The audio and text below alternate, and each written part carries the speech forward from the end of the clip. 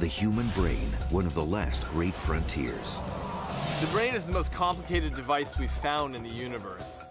We've learned more about it in the last 5 years than in the last 5,000 years. In the last few years, we've come out of the Stone Age. For the first time, we're actually seeing what goes on in the brain during sex. Everybody knows sex is between the ears, so there must be something very strong happening in the brain. What makes some brains evil. I wrote a list of things to do. Clean room, stop seeing girls, stop killing.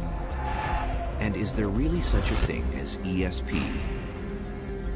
Technology is finally unlocking the secrets of the brain.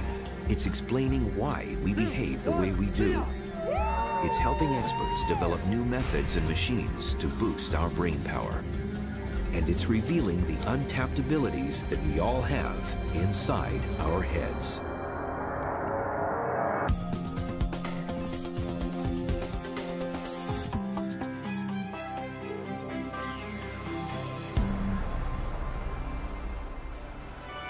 The brain controls every aspect of our lives.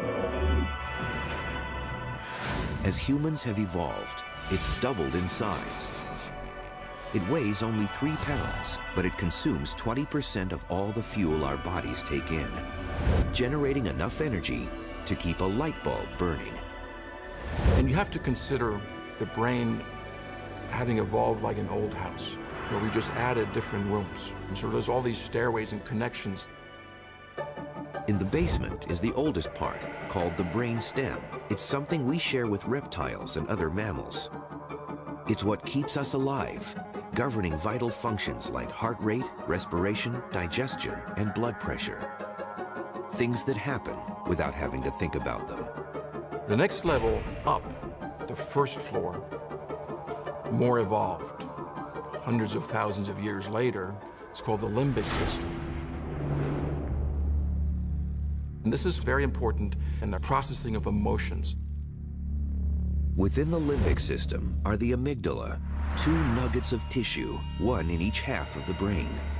They are no bigger than a fingernail, yet they are the brain's central command center for our emotional reactions. One of the simplest and strongest of these is fear, a primal emotion we all share.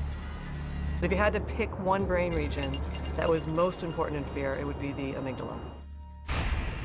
There's no better place to explore how fear affects the brain than here at the Navy SEALs Special Warfare Command in San Diego, California.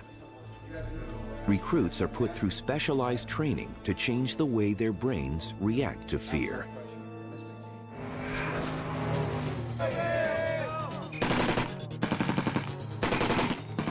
We introduce our students almost from day one to absolute chaos. And they will struggle. When you look at historic mistakes on the battlefield, they're almost always associated with fear or with panic. So the capacity to control these impulses is extremely important. Out of 140 candidates who start each class, on average, only 36 make the final cut. Successful recruits seem better able to adapt their brains to the demands of the job. It's not really necessarily the physical people who get through there. There have been Olympic athletes who've dropped out of training. And there's this 140-pound farm kid from Nebraska who'd never seen the ocean before, and he graduated. Why is that? To answer that question, the Navy turned to neuroscience. When confronted with fear, it's the amygdala that responds to information from our senses and instinctively presses the body's panic button. The amygdala is actually one of the most interconnected regions of the brain. So it actually will both send signals to parts of the brainstem that now elicit a range of bodily responses. As you start to sweat, your heart races, you might freeze for a while, you might run away. This exercise, known as the hooded box drill, is part of the close quarters defense system and is one of the ways the U.S. Navy conditions its recruits to control these amygdala signals. Our students are deaf and blind. Our instructors will set up a scenario, and then the hood comes off, and the student has to respond. Well, when you're under that hood, you have just a moment to kind of gather your thoughts and think of scenarios that could come your way. Sometimes the correct response is swift and lethal.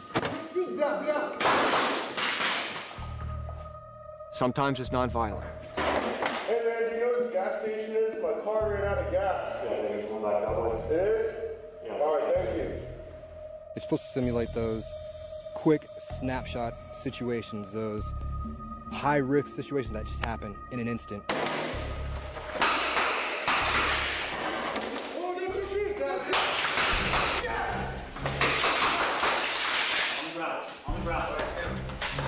They're trying to introduce you to the fact that panic is going to be less and less an option throughout your career.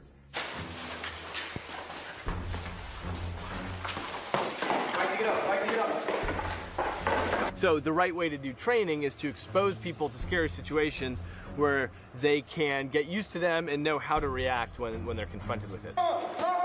Through constant exposure to fearful situations, recruits learn to suppress fear that could otherwise make them react the wrong way and get them killed. But how do their brains do that? What scientists discovered is that as humans evolved, another part of the brain, called the cortex, also became involved in processing fear. The part that makes us most human about the brain is our frontal cortex. If the amygdala is the first floor, the cortex is the second floor of the brain. It's the brain's thin, wrinkly outer layer that's divided into 4 sets of lobes. If you unfolded the cortex of a monkey, it would be about the size of a piece of paper. If you unfolded our cortex, it's about 4 sheets of paper large. And the reason it's wrinkly is because you have to squish that all inside of the skull. The frontal lobes comprise the area just above our eyes, and these are the newest rooms of the brain. As humans evolved, the frontal lobes became the place where conscious, rational thought is processed. It's where we do our problem solving. The frontal lobes are so interesting because they are really the conductor of the brain. They synchronize all activity. Scientists made a major breakthrough in fear research when they found that information from our senses reaches the amygdala almost twice as fast as it takes to get to our frontal lobes. The speed of the different brain signals means, unless we instinctively know how to react to a potential threat, we may freeze in fear, waiting for the frontal lobes to catch up to figure out the right response. Part of what happens with fear and panic is the unknown, is not knowing what to do next, and so your brain essentially freezes the way a deer freezes in the headlight. So the amygdala may get very fast signals about fear, but sometimes they're wrong, and quickly the situation may say to you, no, it's not a fear situation, and you're not afraid. So these very quick amygdala signals that you get can be controlled in sort of a top-down way. This is where the Navy's training comes in. It teaches recruits to minimize that delay by generating fast, accurate reactions to situations. Hands up, you too. Hands up.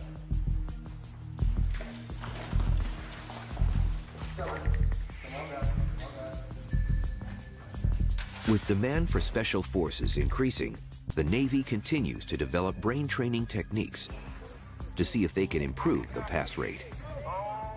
But there are some fears that scientists believe are pre-programmed into our brains. Primal fears, or super fears, that few people can overcome. The Navy makes its trainees tackle these head-on. It's why their most dreaded exercise happens underwater, as recruits face the fear of drowning. There's almost nothing more scary than not being able to breathe.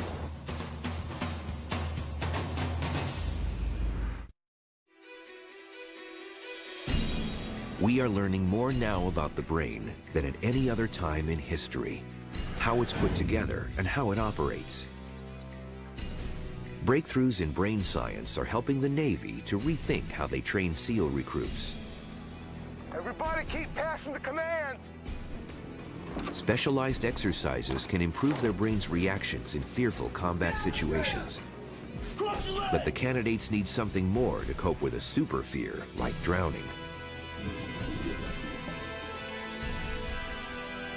Experts believe evolution has hardwired our brains to dread being trapped underwater. As a result, it's almost impossible to control the brain's overwhelming impulse to surface for air. And it's why recruits struggle so much to pass the underwater pool competency test.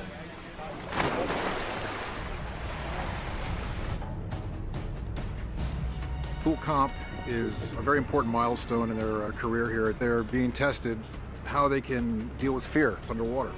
And there is controlled harassment, planned harassment projected at them underwater, and we see how they can cope with that. Students must spend up to 20 minutes underwater, enduring repeated attacks on their breathing equipment by an instructor. Half of the time, they are without air. Their air is shut off, their breathing hoses are wrapped around in difficult positions, and they need to respond to those problems with a series of emergency procedures. Step-by-step instructions for untangling their gear are drilled into the recruits' heads beforehand. They must follow these to the letter. But putting theory into practice isn't easy. Go down the bottom and the instructors, they come down, they'll start attacking you, taking your mask off, just creating all this stress, and the more that stress builds up, they want to see how you'll handle it. As the trainee begins running out of air, his brain's amygdala pushes the panic button that urges him to surface. His frontal lobes must win this battle in the brain if he's to stay in control. Physically, it's very challenging. You have to hold your breath for longer than you normally would. The instructors just take you kind of to that breaking point to see how you respond. No sooner has the candidate untied one set of knots than his instructor is back attacking him again and again. The more that stress builds up, they want to see how you'll handle it. Will you want to go to the surface and get air, which you want to do, or will you take the little air you have and all the problems and solve them and do what's necessary in order to pass the test? More SEALs fail pool comp at this stage in their training than anything else. The Navy wanted to know what was going on inside their recruits' heads to cause this. There's almost nothing more scary than not being able to breathe. That creates a tremendous stress response. You have this huge release of stress hormones that make controlling things with thought more difficult. Under normal conditions, the brain communicates with the body using minute electrical signals. The brain sends out electrical impulses from its nerve cells to others that travel at over 270 miles per hour. This is one way your brain can tell your body to do something. But under extreme duress, the brain releases chemical hormones. The part of the brain that senses fear, the amygdala, triggers a chain reaction that sends adrenaline and cortisol hormones into the body's bloodstream. These stress hormones act as a SWAT team, quickly preparing the body for action. They increase breathing, heart rate, and blood pressure. Senses become keener, memory sharper, and the body becomes less sensitive to pain.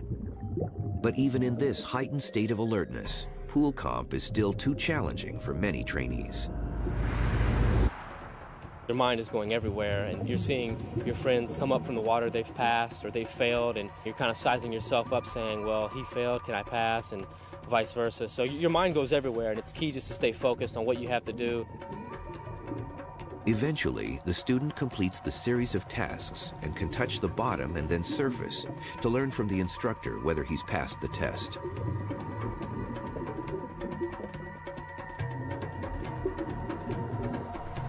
I feel fine.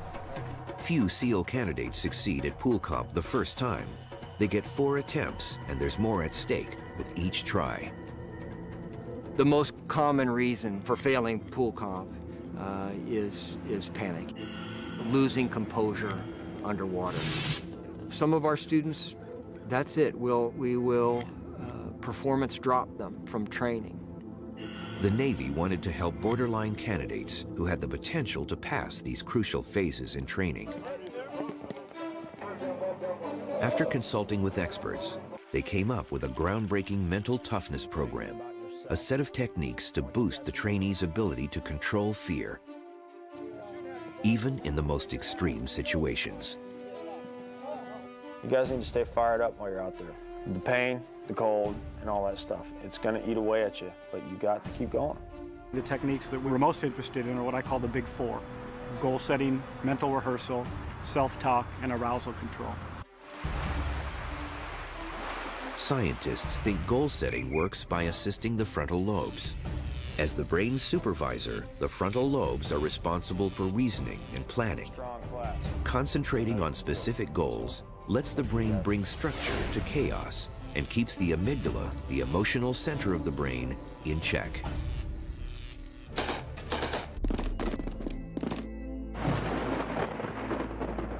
I got up every morning and I said, I'm going to make it to breakfast. And then at breakfast I said, okay, I'm going to make it to lunch. And then I'm going to make it through the run this afternoon. And then, you know, you take it in these little sort of chunks. The second technique, mental rehearsal or visualization, is continually running through an activity in your mind. So when you try it for real, it comes more naturally.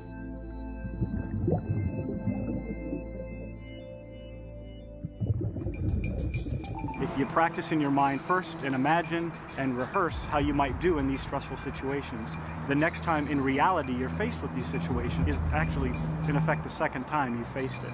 So you'll have less of a stressful reaction. The third technique, self-talk, helps focus the trainee's thoughts.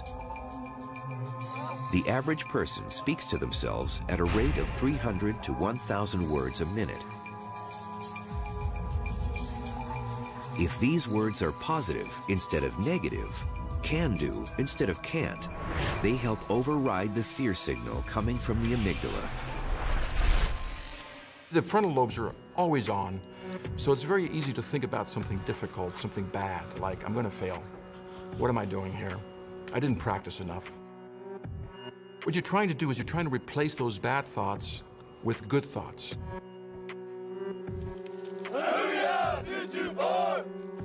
The final technique, arousal control, is centered on breathing. Deliberate, slow breathing helps combat some of the effects of panic. Long exhales, in particular, mimic the body's relaxation process and get more oxygen to the brain so it can perform better. Breathing is a great focusing strategy, but you can only do it so much because in a response to fear, your brain will get jacked up. On its own, arousal control wouldn't work. The amygdala sends out such a powerful signal, it's tough to suppress if we're still feeling fearful. But combining the four techniques made a big difference to the trainee SEAL's pass rate, increasing it from 1/4 to 1/3. The idea of pushing boundaries may not be new, but here is positive proof that you can train your brain, and now science knows how. It goes back to a lot of much earlier sort of warrior traditions where you're sort of transcending whatever it is you thought your limitations were.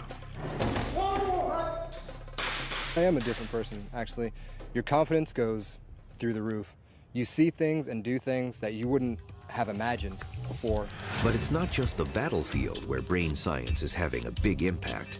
It's also unlocking some tantalizing secrets about what happens in the bedroom.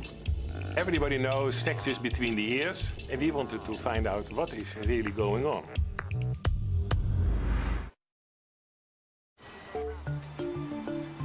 While the brain has evolved a fear response to keep us out of danger, it is also equipped with a strong sexual impulse to ensure the survival of the species.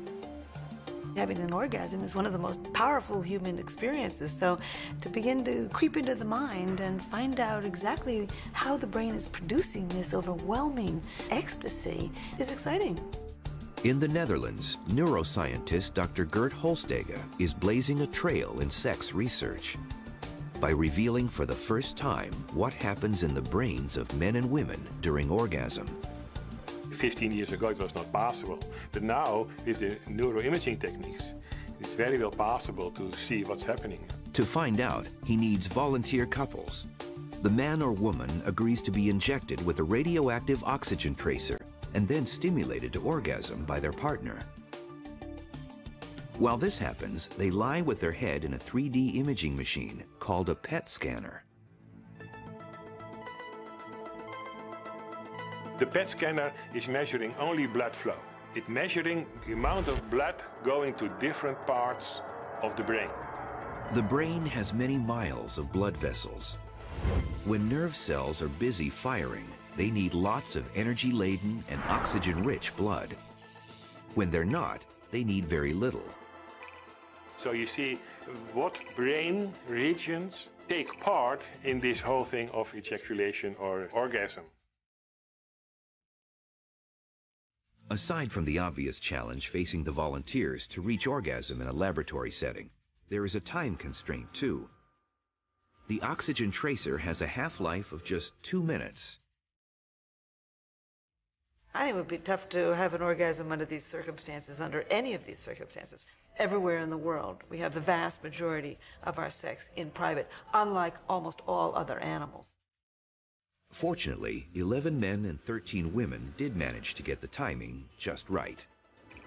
And what this groundbreaking experiment revealed was a startling difference between male and female brain activity during sex. The outcome was very surprising. When you look at the male brain during ejaculation or orgasm, then you see several parts activated. During male orgasm, blood gushes to the top of the brainstem. As well as being one of the oldest parts of the human brain, it's the area that controls the release of dopamine across the brain. Dopamine is a type of hormone called a neurotransmitter. Scientists know dopamine generates very strong feelings we associate with pleasure. What became clear is that the dopamine is released a little bit in advance of these things, like food and sex and drugs. So it's not, strictly speaking, a chemical of pleasure. It's a chemical of anticipation. So you're getting a flood of dopamine. Dopamine is the same chemical that becomes active when you feel the rush of cocaine and the other stimulant drugs. So it's an overwhelming experience of ecstasy and energy. The experiment showed that in men, blood was flowing away from areas of the brain that had to do with anxiety. But other areas remained alert. In men, you will find deactivation of the amygdala and the region that have to do with anxiety or fear. It's not surprising that other parts of the brain become deactivated so that you don't feel anxious, you don't feel scared, you're not thinking about anything except the orgasm. Dr. Holstege found that women enjoy a similar dopamine experience to men. But what surprises him most is how much a woman's brain shuts down during orgasm. The deactivation was the most important finding. In women, there was an enormous deactivation of all the centers of the brain that had to do with anxiety or fear or alertness. Apparently, women let it go. Women can even go unconscious during orgasm, whereas men don't. Experts believe the difference between men and women may date back to prehistoric times when we were hunter-gatherers. This may have an evolutionary purpose. You know, for millions of years we had our sex on the grasslands of Africa where there were dangerous animals roaming around. Somebody had to be alert enough to jump up and run or defend the group. And it's logical that that would be men. So the female brain tends to shut down more than the male brain does. In a future set of tests, Dr. Holstege hopes to increase the time he can monitor what happens in our brains during sex. He's intrigued to see how rapidly the dopamine-induced feeling of euphoria drops away after orgasm. I still think that there will be big differences between men and women, just before, during, and after orgasm. What exactly is then the difference in the brain? And that's what I want to know. Aside from sex, dopamine plays a major role in motivating our brains to do all kinds of things, even something that seems the opposite of sex, not furthering life, but risking it. Yeah. What is it about the pursuit of pleasure that would make these base jumpers in Moab, Utah want to throw themselves off a cliff? Pretty much all the cliffs out here have a pretty high danger scale. On a 1 to 10, they're all about an 8. Mistakes can be fatal. When you run off a 500-foot rock, you got about 6 seconds to live. And is that extreme? Yeah, you're darn right that's extreme. Everybody ready? And if this is the ultimate thrill for some people's brains, why not for everyone's?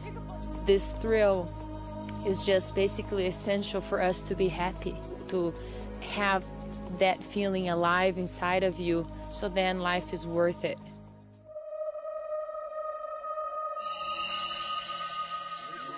Science tells us that as a base jumper is thinking about the jump, their brain begins releasing dopamine.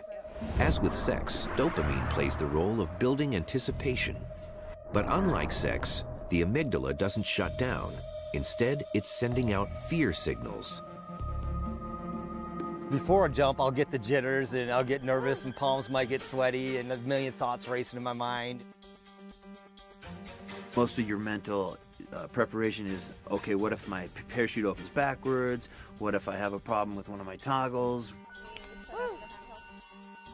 Even though the jumpers are focused on the jump itself, you know, what they might not realize is that the dopamine kick is happening all along during this process. Yes, I checked them. Okay, no twist. Kresta Christensen is a newcomer to base jumping.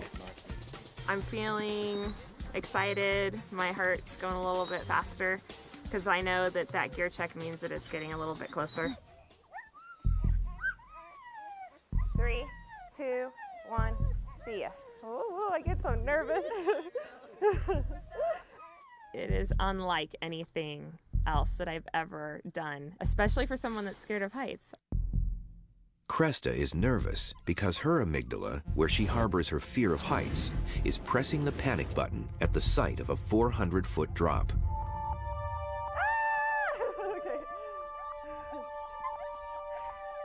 It's about as physiologically aroused as a person can be. You've got the stress system going, so you've got adrenaline being released that gets the heart going. You've got hormones being released. You've got stress hormones like cortisol going. You've got neurotransmitters like dopamine being released in anticipation of the euphoria. But at the same time, Kresta's frontal lobes weigh in, making her question if she's doing the right thing. The fear, the pleasure, the potential risks, all these competing signals get processed into action, experts believe, in the striatum, in the middle of the brain.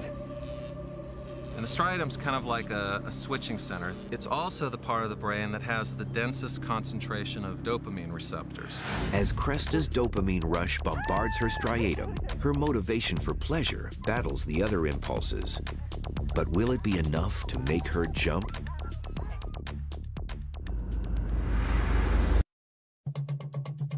Inside the brain of a novice base jumper, there's a battle waging as she makes a life-threatening decision. Will Kresta risk everything for pleasure? And just launch. Okay. Okay.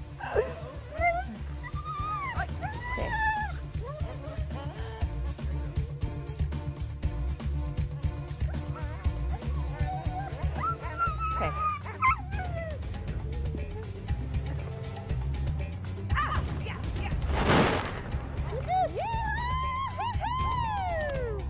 Clearly, the decision to jump means that the anticipated reward has won the battle between the good outcome and the potentially bad outcome. If it was the other way around, they would back away from the cliff and call it a day.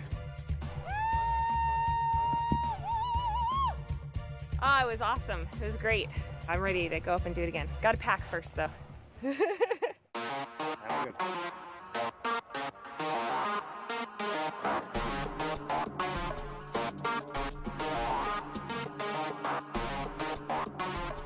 No sooner have these jumpers survived one death wish than they're getting ready for the next.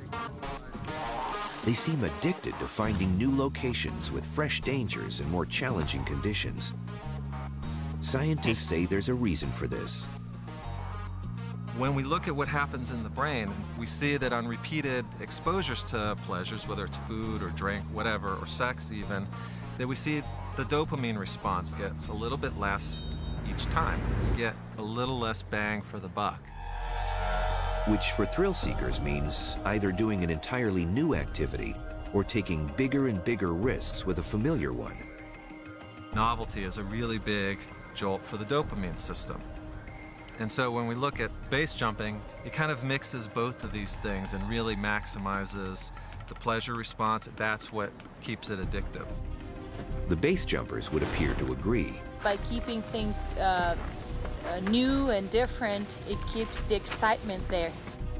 There's people who do it one time and decide that it's too risky to do it, so they stop. Most people continue to do it, and they'll do it at least once a week, if not, more than that. There's very few people who dabble in base jumping. 3, 2, 1, see ya! Woo! Scientists think we find danger-seeking pleasurable because it's been necessary to our evolution. If humans didn't take risks, they say, we'd still be living in caves. But they're fascinated to know why some people will risk more than others. Even in an everyday situation like a restaurant, there are some people who will always order the same thing, and others who will try a new dish each time and gamble on it tasting good. Experts at Emory University in Georgia wonder if some people's brains are pre-programmed to gamble or take bigger risks than others. They ask volunteers to play a gambling game. The object is to avoid receiving a shock to the foot. Ooh, that one hurt. Each time they play, the volunteer must choose between two options. So I'm gonna try the first option because I really don't want to get a shock. Got shocked that time. When this test is carried out in a scanner, Dr. Greg Burns can monitor brain activity to see how much dopamine is released before each decision. What we're seeing are traits that are probably genetically coded, and people just have a biological tendency to release more or less dopamine in response to risk. And his experiments suggest people's brains are consistent in their decision-making. He's even perfected a computer program to the point that it can predict which option people will choose before they make it. We can take a template of their brain response to these different gambles, we call it a neural fingerprint, and put it into a computer algorithm and then predict with a high degree of accuracy what they'll choose. Although people are different, it seems like people do have a fingerprint for decision making. But Dr. Burns says we're a long way from predicting anything complicated. The great thing about neuroscience is that the deeper that we dig in terms of decision making, the more questions that come up. One of the big questions that scientists are studying is how particular personality types make moral decisions. New discoveries are offering clues to understanding why psychopathic brains let them do evil things. We all do something wrong once in a while. Most of the times when we do something wrong, we not just know it, but we feel it. We feel bad, we feel guilty, we feel remorse. And it's the feeling of what's wrong that stops most of us from misbehaving in the future. But what happens when someone doesn't feel any guilt or remorse? And there's no battle happening in their brains to prevent them from committing, repeating, and even enjoying what are unspeakable acts of horror for the rest of us. Men like Ted Bundy, who murdered at least 35 women, Jeffrey Dahmer, who tortured 17 men and boys to death, and Joel Rifkin, who beat and strangled 17 women. Scientists are fascinated by these real-life archetypes of evil. Ted Bundy was, if you will, the motivation that got me interested in this career. Ted Bundy actually grew up down the street. So when I was growing up, I was hearing these stories and how he ended up like this. It just mystified everybody. Surprised? I don't know. I didn't know what to expect. I've never been in a jail before, never been arrested before. I combined the two things I wanted to understand the most, and one was how the brain works, and the one how does it work in people who do these bad things, and psychopaths. Research suggests as many as 1 person in 100 is a psychopath. Most are not the violent kind. Rarer still are those who turn into serial killers, but they all share common traits. Ted Bundy actually exemplified almost all of the characteristics of the psychopath. He was very glib and superficial. He's very charming. He convinced many people, he even got married in prison when he was older. no one imagined he was capable of being a cold-blooded killer. According to Dr. Kent Kiehl, the overriding characteristic of a psychopath is that they lack conscience. You often say, I just don't understand why there's such a big fuss about all of this. Bundy and Dahmer are dead, but Joel Rifkin is still alive and behind bars in upstate New York. Did you feel guilty after any of these homicides? No, not really. There were one or two maybe I felt bad about, but no, not really guilty about it. I would have had to care. I didn't care then. That's the sad thing. What we really want to understand is why they don't ever appreciate why they're doing these bad things and how these things impact other people.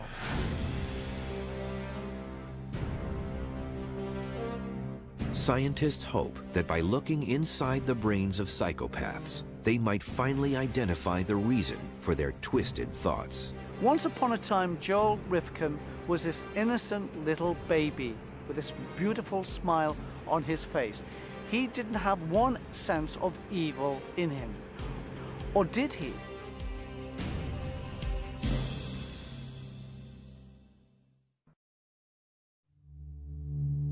What makes some brains evil? The answer may lie in groundbreaking experiments being carried out at New Mexico prisons. Scientists estimate 1 in 20 inmates has a personality disorder that could be psychopathic. So there's no shortage of potential test subjects where Dr. Kiehl carries out his research. His aim is to develop new treatments, but to do that, he needs to find out what's different about their brains. The ideal goal is to be able to help us reduce the impact the disorder has not only on the individual, but also on society. First, he interviews the prisoners to identify those who exhibit psychopathic tendencies. So this is going to be an interview that we kind of cover different aspects of your life. So we're going to start out with like school history, we'll talk about employment history, talk about your family, talk about criminal activity, things that you've done, things like that. Psychopaths have remarkably similar patterns of behavior.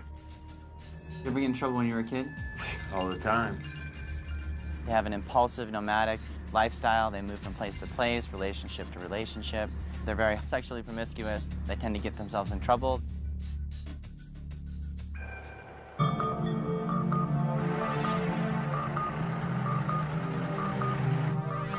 Dr. Kiehl sends the prisoners he's diagnosed as psychopathic for brain scans.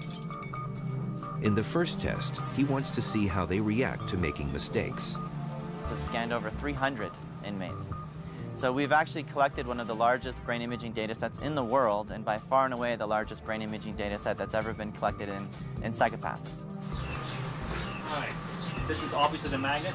Doesn't sound like much now, but it will get very, very loud. The scanner uses magnetic fields and radio energy to monitor blood flow in the brain while the inmate is thinking and reacting. So in this task, you're going to see a series of X's and K's on the screen. What I want you to do is press the first button with your right index finger whenever an X appears on the screen, but do not press when a K appears on the screen.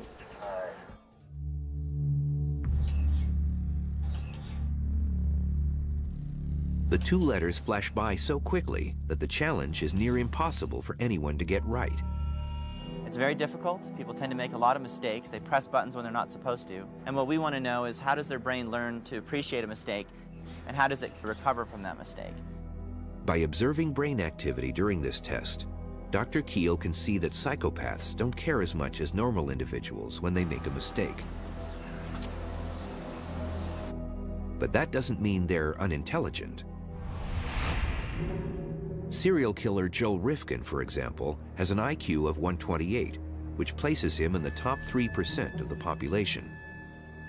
What's really kind of dumbfounding is that they're above average intelligence compared to the rest of the inmate population. They're very hot-headed and impulsive, but they are very manipulative and conning.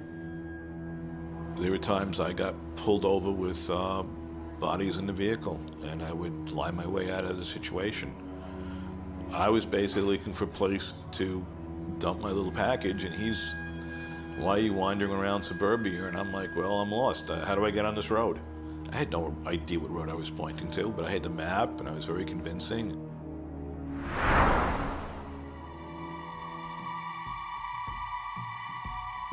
In a second test, the New Mexico inmates are asked to rate photos on whether they are morally objectionable.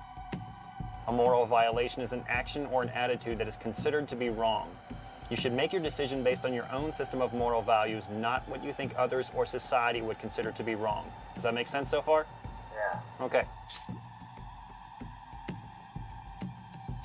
We're trying to understand how inmates process information that has a moral value. And there are different brain systems that we believe are deciding whether or not something's a moral violation or not, and whether or not those systems are not developed normally in the psychopathic inmate. This pioneering research is proving what scientists have wondered for years, whether psychopaths have an impaired ability to reason. What they found is that their frontal lobes, the brain's most recent addition, and the amygdala, one of the more primal parts of the brain, are not communicating properly. What's more, in a recent study, Dr. Adrian Raine found that the brains of psychopaths are physically different. He was able to show for the first time that they have a shrunken amygdala, on average 17% smaller than most people's. And this is another crucial piece of the puzzle in understanding why psychopaths are not afraid to commit evil acts. Psychopaths know it's wrong to kill someone.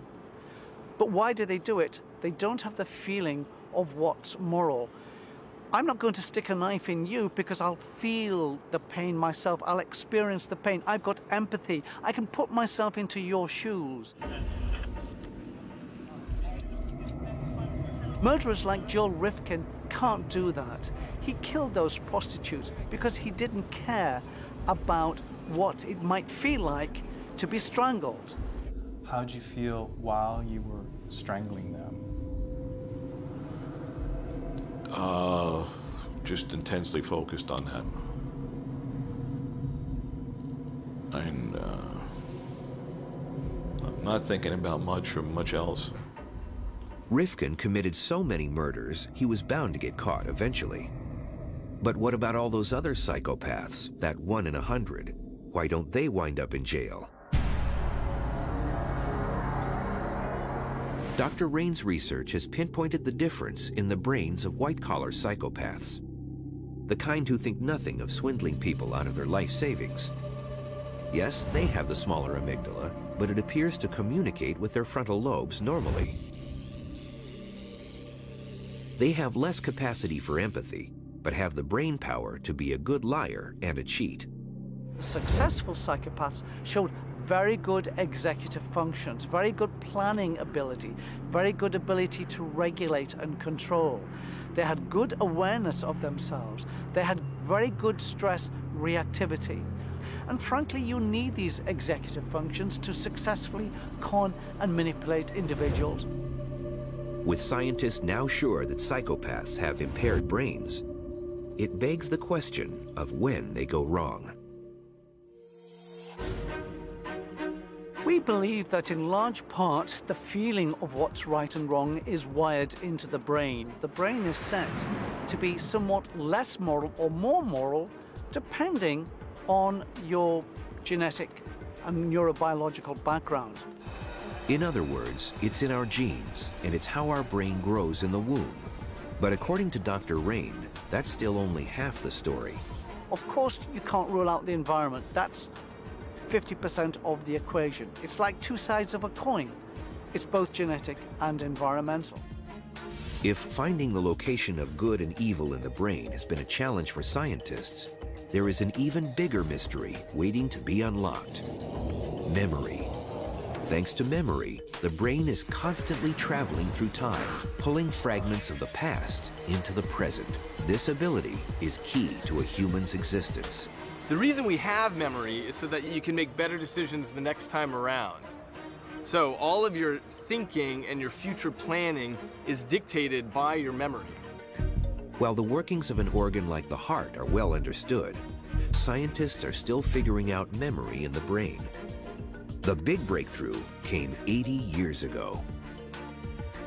So in the 1920s, a neuroscientist named Carl Lashley taught rats to run a maze. And then he damaged parts of their brain selectively to see where the memory of how to run the maze was stored. And what he found is that it's not stored in any particular place. And you have an extremely complicated, very networked system. The system is so complex, in fact, the most advanced supercomputers don't even come close to the storage capacity of the brain, which science 10 trillion bytes of memory.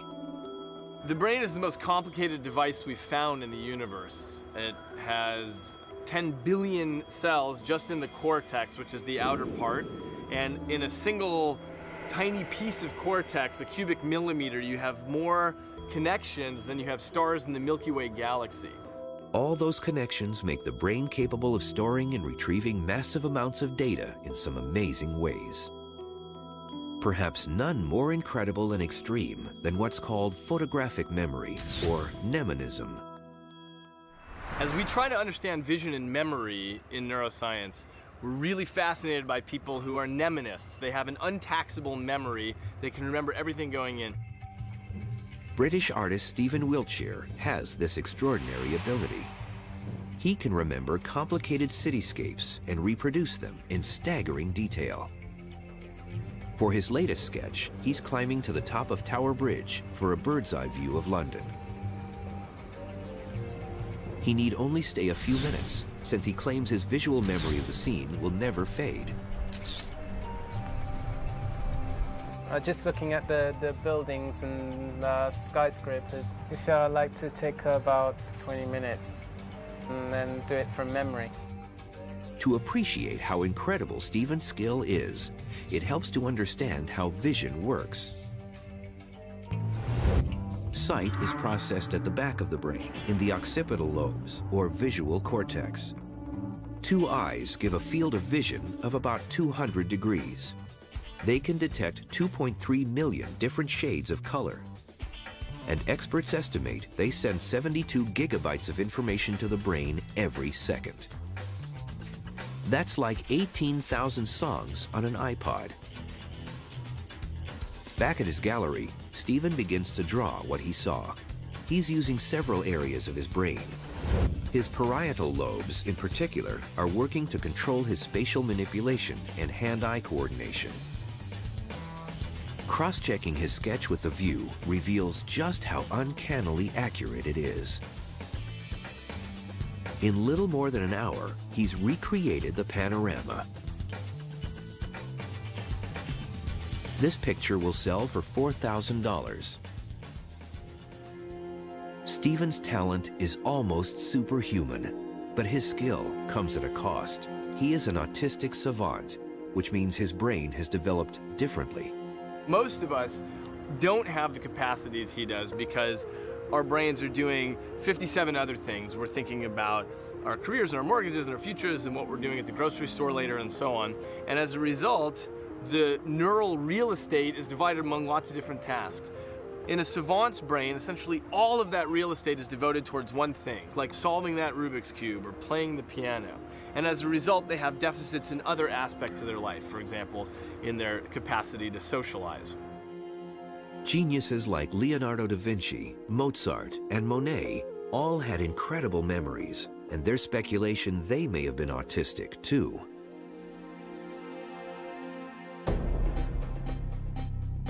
While some brains can remember nearly everything they see, other brains can barely remember anything at all.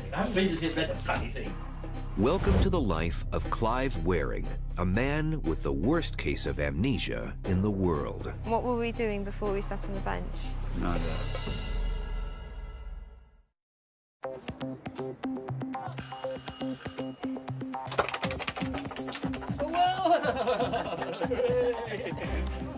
Even though Clive Waring has seen his wife Deborah numerous times today, every time he meets her, it's like he's seeing her for the first time. Clive has the worst case of amnesia in the world. His memory span is at most 30 seconds long. What were we doing before we sat on the bench? Nada. Do you know what this building is? No. Have you seen it before? No. He said to me, it's like before waking up and waking up, it's like the in-between stage. You haven't yet grasped where you are. What do you know? Nothing at all. Nothing. Never had a thought or a dream. Day and night the same. Day and night the same? Yeah, blank, whole time. Clive was an acclaimed British conductor and musicologist until a viral infection developed into encephalitis in his brain. When the acute inflammation subsided, his brain had been severely damaged. It's left him with only a very limited short-term memory. Clive has absolutely no memory of anything that's happened in his life since the ambulance took him away in March 1985, and his autobiographical memory is so vague as to be almost not there. Who's that? I can't remember. That's him. My son. Your son, Yeah, that's right. yeah. That's Anthony, Yeah. and that's his children. His children? Yeah. Oh, I see. Only they're much bigger now. Although memories are spread across the entire brain, there is one part that acts like a key to the storage and retrieval process, the hippocampus within the limbic system. We know this because without the hippocampus, new memories do not form.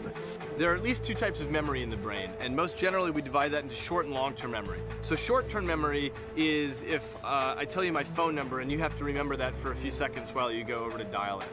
Long-term memory involves things like where you grew up and where you went to school and what you did today. That's all stored in long-term memory. What's happening with Clive is that he has a very short-term window of memory. He's not able to translate the short-term into long-term. He's not able to cement down the activity in the short-term into something in the physical structure in his brain.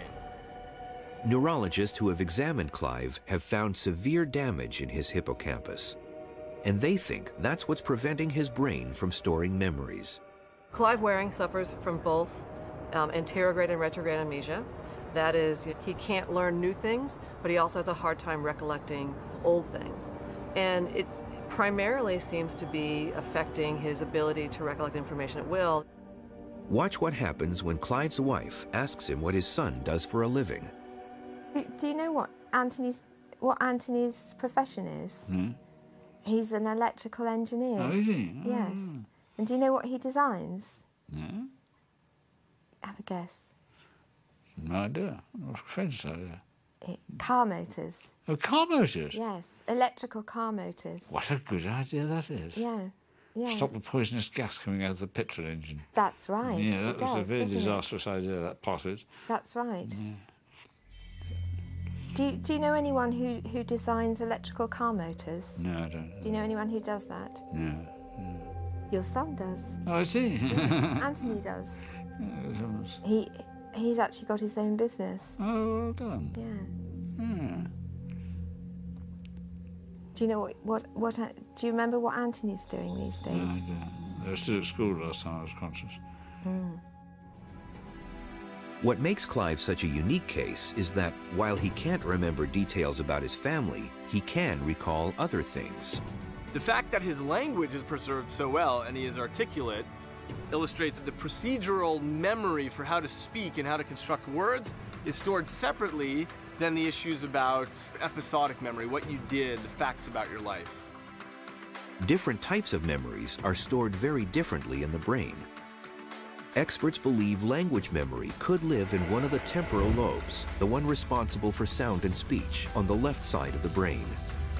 What's even more amazing is that Clive can still play the piano. His procedural memory for playing the piano on the right side of his brain is undamaged.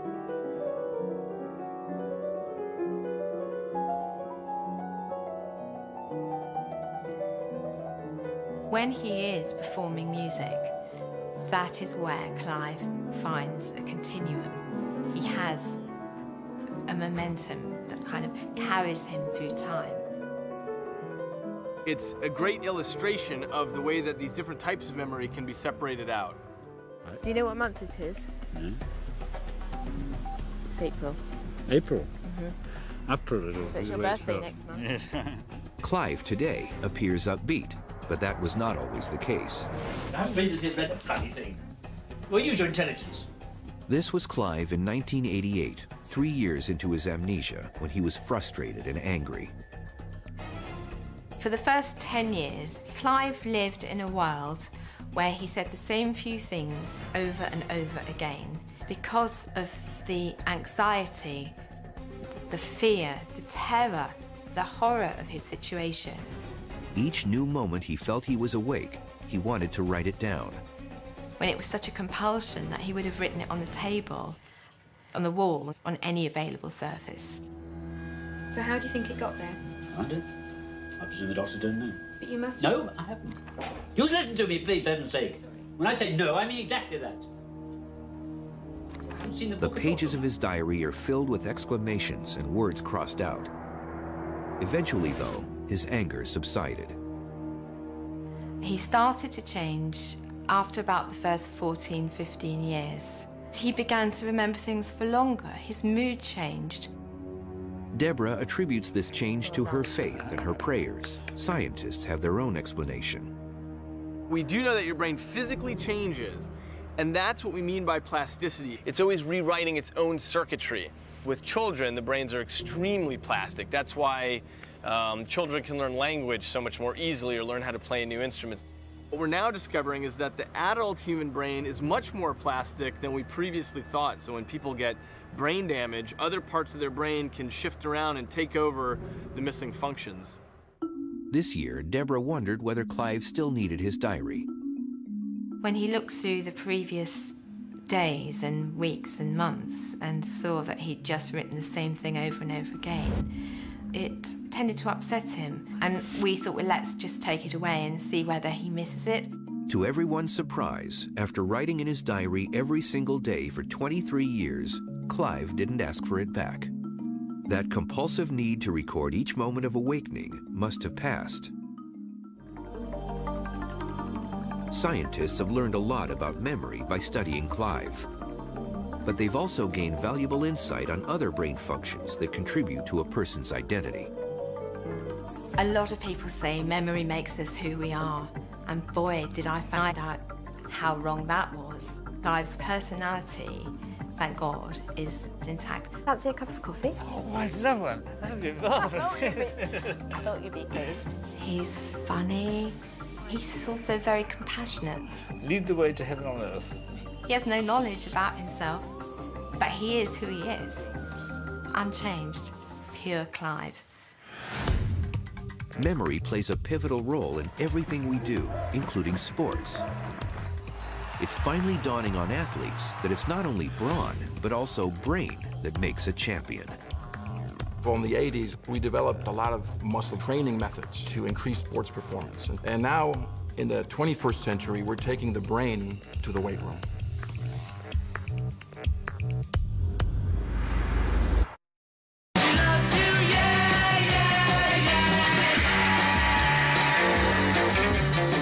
She Loves You, we had this idea, it was very, very much a pop idea. She said she loves you, that we were merely the messenger. So say it, she said she loves you, and you know that can't be bad.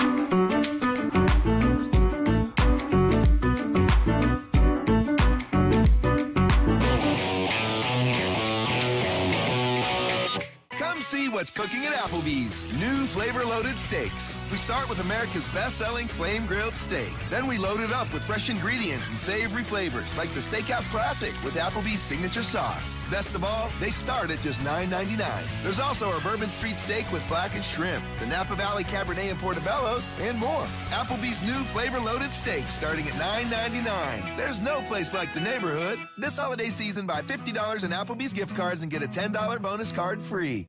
State Farm agent Carrie Maddox loves to tell everyone how drivers can get discounts up to 40%. Your neighbors can tell you too. They're probably some of State Farm's 40 million drivers, so talk to them. Then call a State Farm agent like me. Call her. I have a structured settlement and I need cash now. Call J.G. Wentworth, 877 cash now. I have an annuity, but I need cash now. Call J.G. Wentworth, 877 cash now. 877 cash now. They help thousands, they'll help you too. One lump sum of cash they will pay to you.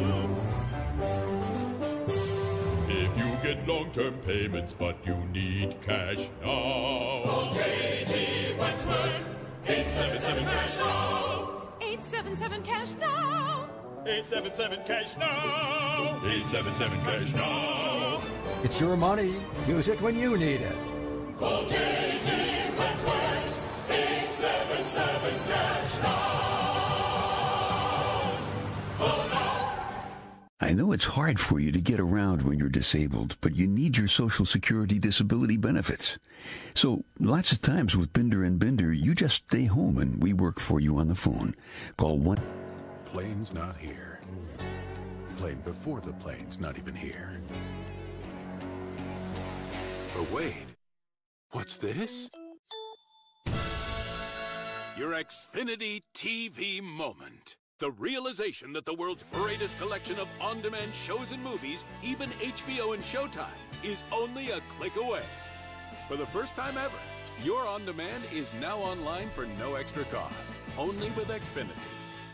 The more we learn about the brain, the more it informs every aspect of our lives, including professional sports.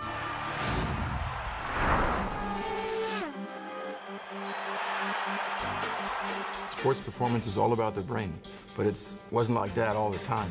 For the longest part of history of sports, people didn't care about the brain. They would consider an athlete a good player if they had good muscle definition and they were very coordinated.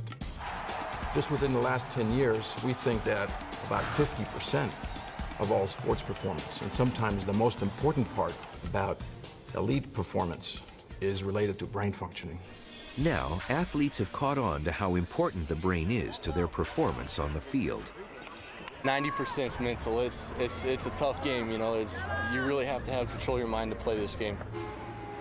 So how does the brain improve the game? Almost all of sports is dynamic and requires millisecond to millisecond decision making.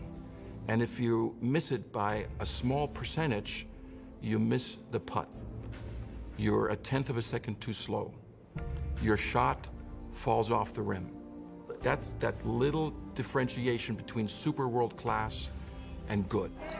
At a basic level, it's about hand-eye coordination and practice, practice, practice. And there's no better place to see this than at the Cirque du Soleil, where performers must practice constantly.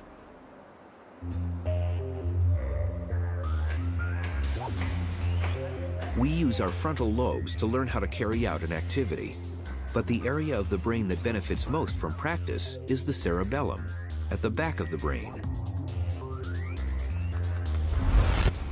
It helps to think of the brain as an old house with new rooms slowly added over time. The brainstem is the basement because it evolved first. The cerebellum came next. It's an old part of the brain, sort of set up off the first floor in the basement. It's almost entirely responsible for movement, complicated sequencing of movements. The cerebellum sends out signals to the 100 billion nerve cells in our bodies, which in turn tell the muscles what we want them to do. The frontal lobe is monitoring the activity, but most of the time gets out of the way and allows the cerebellum and the rest of the brain to engage in this behavior that's been practiced over and over and over again. Scientists think that the frontal lobe simply cannot keep up with the speed of information processing necessary to perform a high-level skill, which is why the cerebellum takes over. It's procedural memory, the same kind Clive Wearing uses to play the piano. And it's the idea that you can go into a filing cabinet and pick out a motor memory that you've already practiced. And experts now know why practice makes perfect. The more you practice, the better the cerebellum becomes at knowing exactly which nerves and muscles to trigger each time. In the sports psychology, there's suggestions that it takes 10,000 hours of deliberate practice in order to achieve the level of expertise.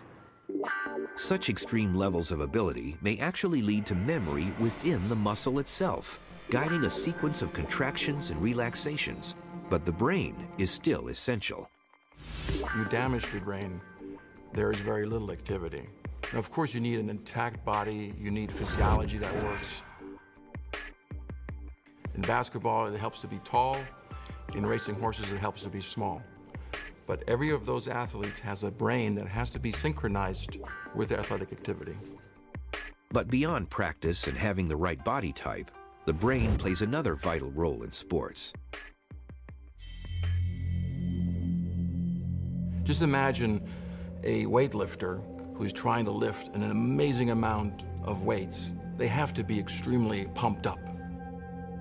The Navy SEALs use a breathing technique to calm down, whereas athletes need to vary their level of excitement. Sports scientists call this process arousal modulation. We think of arousal modulation as the volume button of the brain. Once again, it's the amygdala in the limbic system that controls our emotional response. In this instance, it gets us psyched up to compete. Back when the brain was evolving, it's how early man would get ready for the hunt. But the amygdala needs to be triggered. One simple way is by using sensory stimulation, such as cheering and clapping. You can control it externally through loud noises, by slapping a person. Why? Because those sensory mechanisms go into the first floor of the brain. So you'll see in sports a lot of times, people using this intuitively, a lot of noise. Come on, come on, come on, go, go, go. Athletes need to get themselves into a position where when the game starts, they're at the right level of arousal. Okay, because basketball is a contact sport. You got to push out. You have to fight for the rebounds. And it's almost a simulated war.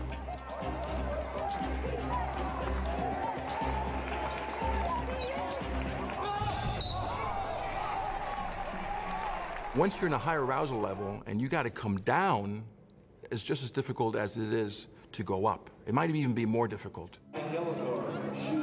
All of a sudden the game stops and they have to shoot a free throw. The player needs to turn from pumped to quietly focused in seconds.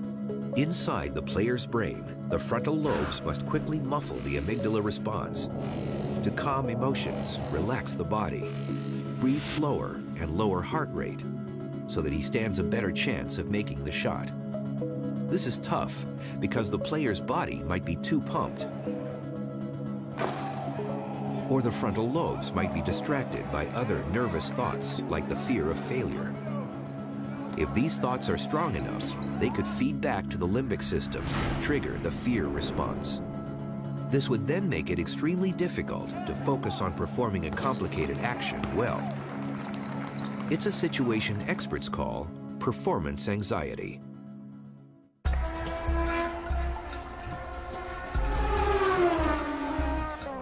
Performance anxiety is the largest culprit of poor athletic performance. And the successful athlete has complete control over that. It is tough to get your heart rate down and get focused and get concentrated on what you have to do because everything is so chaotic that all you want to do is go as fast as you can. You just need to relax and just try to stay cool. Stay away from that wide line, Graham. Stay away from that wide line. Get it wrong, and the consequences can be fatal.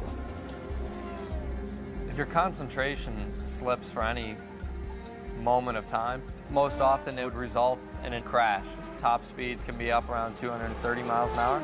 And at those speeds, I mean, anything can happen. And when you hit the wall, you hit it hard.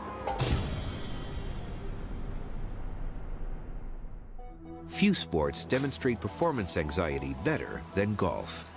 People love golf because you'll see a world-class athlete miss a 2-foot putt to win a major tournament and lose hundreds of thousands of dollars.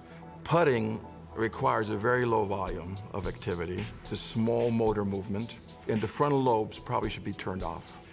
We know that Tiger Woods can do this because he has done it many times. But what is it about his brain that he's able to put the ball into the hole?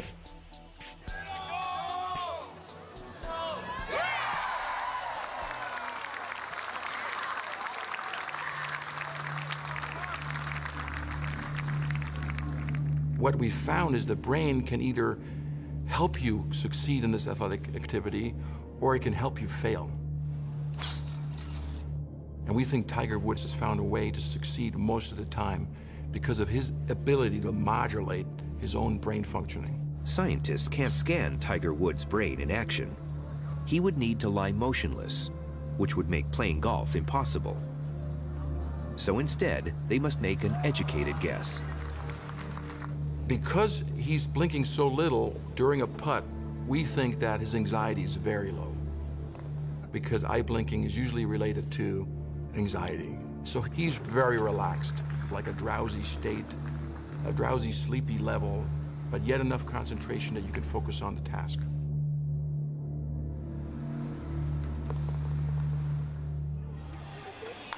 Athletes call this special feeling being in the zone, when their movements seem to flow without conscious effort. It is the supreme combination of practice involving the cerebellum, concentration of the frontal lobes, and low anxiety of the amygdala within the limbic system. Zone, it's very hard to get into. I really feel like if I can control my breath and I can get it as slow as possible, that'll slow down my heart. As soon as that happens, I feel like I get total consciousness of everything. All 5 senses are working the best they could possibly work. Experts think the brain gets so focused, it's somehow able to block or ignore any irrelevant input. Brain and body begin working in perfect sync. Athletes and everybody else, for that matter, all want to be in that zone, and there's something special about it. Everything gets aimed at the one task at hand, and when you do that, incredible things can happen. You have a real clarity of thought and decision making. When I'm in that moment, everything around me is slow, and I can control what I'm thinking, I can control what I look at, I can control what thoughts enter my mind, and in turn, that gives me the greatest chance for success. Being in the zone could be the brain's ultimate control over the body. But there are some people who claim its ability extends even beyond that. I'm being pulled here. The notion that the brain has a sixth sense. He's also telling me to talk about either Staten Island or... That's where we live. Okay, let me tell you exactly what he's showing me then so you know where.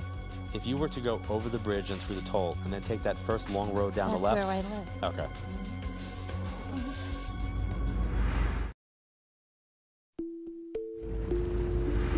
Our 5 senses are the gateways between our brains and the outside world. We receive signals from our skin, eyes, nose, tongue, and ears. The different areas of the brain interpret this sensory information as touch, sight, smell, taste, and hearing. But what if there were a 6th sense that enabled our brains to see into other people's minds, anticipate events, or pass on messages from the dead? Although 1 in 4 Americans say they believe in extrasensory perception, only a handful of scientists entertain this possibility. Dr. Dean Radin researches psychic phenomena at the Institute of Noetic Sciences in Northern California. His working theory is our brains might all have some extrasensory ability, though we may call it something different. One thing that people commonly talk about is a gut feeling, and a way it expresses itself often is while driving. They get a sense there's something wrong about these corners, and more often than not, a car is in fact coming from the other direction. So I've learned to pay attention to my gut feelings. It's like pushing your attention a few seconds into the future. Other things are the feeling of being stared at, which is a very commonly reported effect, typically by women feeling that a man somewhere is staring at them. There's also telephone telepathy. Without looking at your caller ID, sometimes people will hear the phone ring and immediately know who it is. And these are not cases where only one person ever calls, but somebody unusual is calling. So these are ways that these kinds of events appear in the everyday world. Your hand a little bit. Yes. Ooh, that's a very good signal. Okay, I think we're ready to go. Dr. Radin has tested more than 300 volunteers in electromagnetically shielded rooms. He shows them a series of images and measures their reactions. We were sent in a random sequence pictures which are calm or emotional, and also pictures in between. The more emotional pictures evoke a stronger response. What Dr. Radin found is that while his pool of subjects is randomly chosen, he always finds people who respond accurately before they see the image. They seem to know ahead of time the kind of picture they'll see. Though their degree of psychic ability appears to vary. Not everybody's going to be able to play golf as good as Tiger Woods, but everybody can play golf a little bit.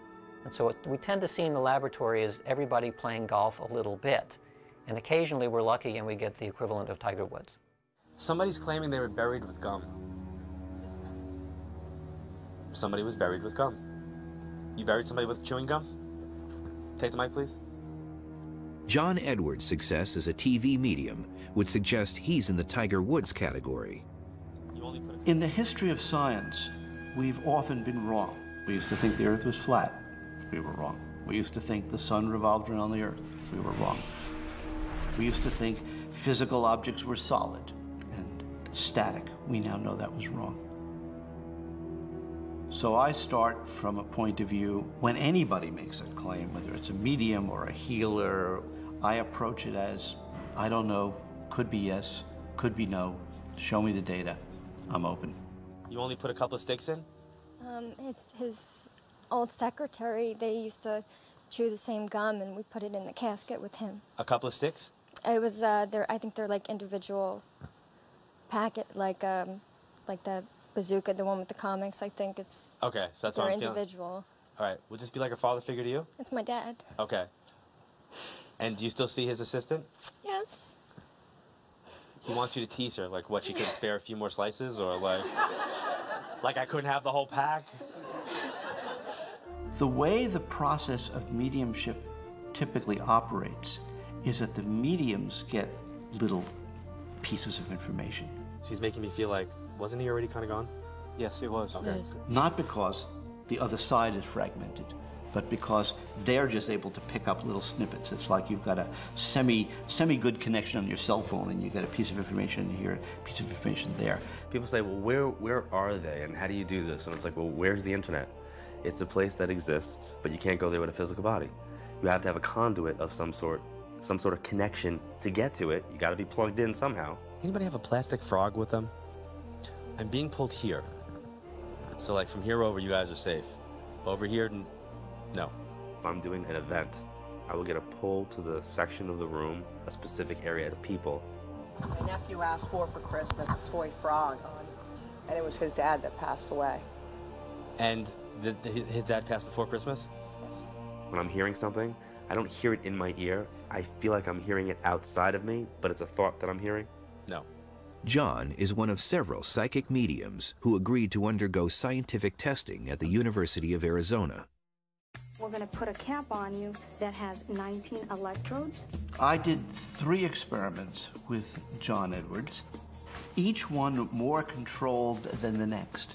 The most controlled of them involved fitting the mediums and the volunteers with EEGs on their heads and EKGs on their chests. One of the ways to address the question, is the medium reading the mind of the sitter versus reading the mind of the deceased, is to record the brainwave activity and the cardiac activity, the heart and brain of the medium, and simultaneously record the brain and the heart of the sitter. The medium never meets the subject, and they sit separated by a screen. John and the other mediums have to get whatever information they can about the subject's deceased loved ones. I'm going to tell you what I'm seeing, hearing, and feeling, and basically ask you to confirm and verify it simply by yeses or nos. Okay. The first thing that's coming through is to tell me to talk about a male figure to your side. A male figure to your side would be a husband or a brother who has crossed over. Do you understand that? Yes. Okay, actually there's 3. There are a couple occasions that I sat with people and got nothing. You know, like I got absolutely nothing. So, and they'd be like, why is that happening? I'm like, I don't know. I'm like, maybe it's me. I don't know. So I got zeros for that. But sometimes John will get accurate information. The sitter will either think he's wrong and later discover he's correct, or the sitter won't know the answer and they'll have to then contact some of the family members and friends and lo and behold discover that it was correct. And we found that in that experiment as well. John's accuracy rate typically averaged 80 to 90%. And the monitoring machinery showed his brain waves and heart rate were not mimicking the subject's. We discovered that John's heart actually went out of sync with the sitter, which implied, of course, that his attention was somewhere else. They were also telling me to talk about the dog that's named after a drink. So I don't know if there's like a Tom... My dog, Jaeger. Jaeger? Yes, yes. By the way, apparently needs a bath. Yes, he smells right now, he does. Based on the laboratory experiments that I've done with John, I am clearly led to the conclusion that John is a real medium. The so-called afterlife experiments remain highly controversial within the scientific community, in part because they raise more questions than they answer. At the present time, scientifically, we don't know how real mediums like John Edwards do what they do. The working hypothesis that we entertain in our laboratory is that we all have energy. This energy continues like the light from distant stars. And what John does and others do is that their brains and consciousness serve as an antenna and receiver. And what they do is they learn how to tune in to the signals that are present and keep their noise low, and then receive these subtle signals. The concept of a connected fabric of reality, of which we are part of that by virtue of being here, is similar to something like the Force from Star Wars. That Obi-Wan at some point suddenly feels a disturbance in the Force when a planet is blown up. And in a sense, he's feeling ripples through this space-time medium that he's able to sense directly. The phenomena what we call ESP probably operate on something like that. Physics has a name for this distant connectedness. It's called quantum entanglement. At the moment, it's just a theory being applied to electrons and molecules. Scientists don't know yet if it could apply to the brain. But the breakthrough that confirms extrasensory perception could come sooner than we think. So it's very difficult to predict when such things happen. I would guess maybe 20 years. Sometime between tomorrow and 20 years. The next 2 decades promise to unlock many mysteries about the brain. Neuroscientists are already working on smart technologies that could change our lives in ways we'd never imagine. We will get to a point, I believe, when there will be instantaneous communication from the web to our brains. That I'm sure. What if we could supercharge our brains using machines and take the next leap of evolution within a single lifetime instead of over many lifetimes? Radical innovation is the goal of programs being funded by the semi-secret DARPA, the Defense Advanced Research Projects Agency.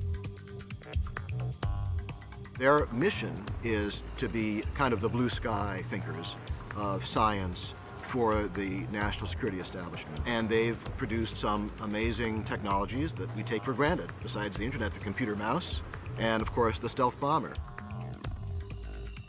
They take some of the smartest scientists in the country and they ask them to push current science 30, 40 years into the future, to take big leaps. DARPA is funding one such leap at Columbia University in New York. Scientists there are developing a computer program that helps the brain process visual information at lightning speed. In our modern society, we're bombarded with information, whether it's images from television, images on the web, one's job, and it's starting to be overwhelming, and we need to figure out which images we really need to spend time looking at and which we can ignore. The idea behind cortically coupled computer vision is to create the best of both worlds, the versatility of the human brain enhanced by the speed of a computer. It's very hard to tell a computer vision system, find something that's funny or out of the ordinary or suspicious. It's much easier to have a person do that. Of course, computer vision systems are very fast, so the question is, how can we actually make the human visual processor faster? In this example, the images are aerial shots of Seoul in South Korea. The analyst is looking for helipads. The old slow method would require a methodical search of thousands of individual photos before marking each helipad. The new method involves the analyst wearing an EEG cap. Dozens of electrodes can now detect electrical brain activity just below the surface of the skull. In normal brain processing, the visual cortex extracts detail from a scene.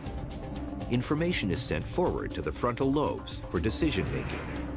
Then the motor cortex generates a response, the click of a mouse or the movement of the eyes.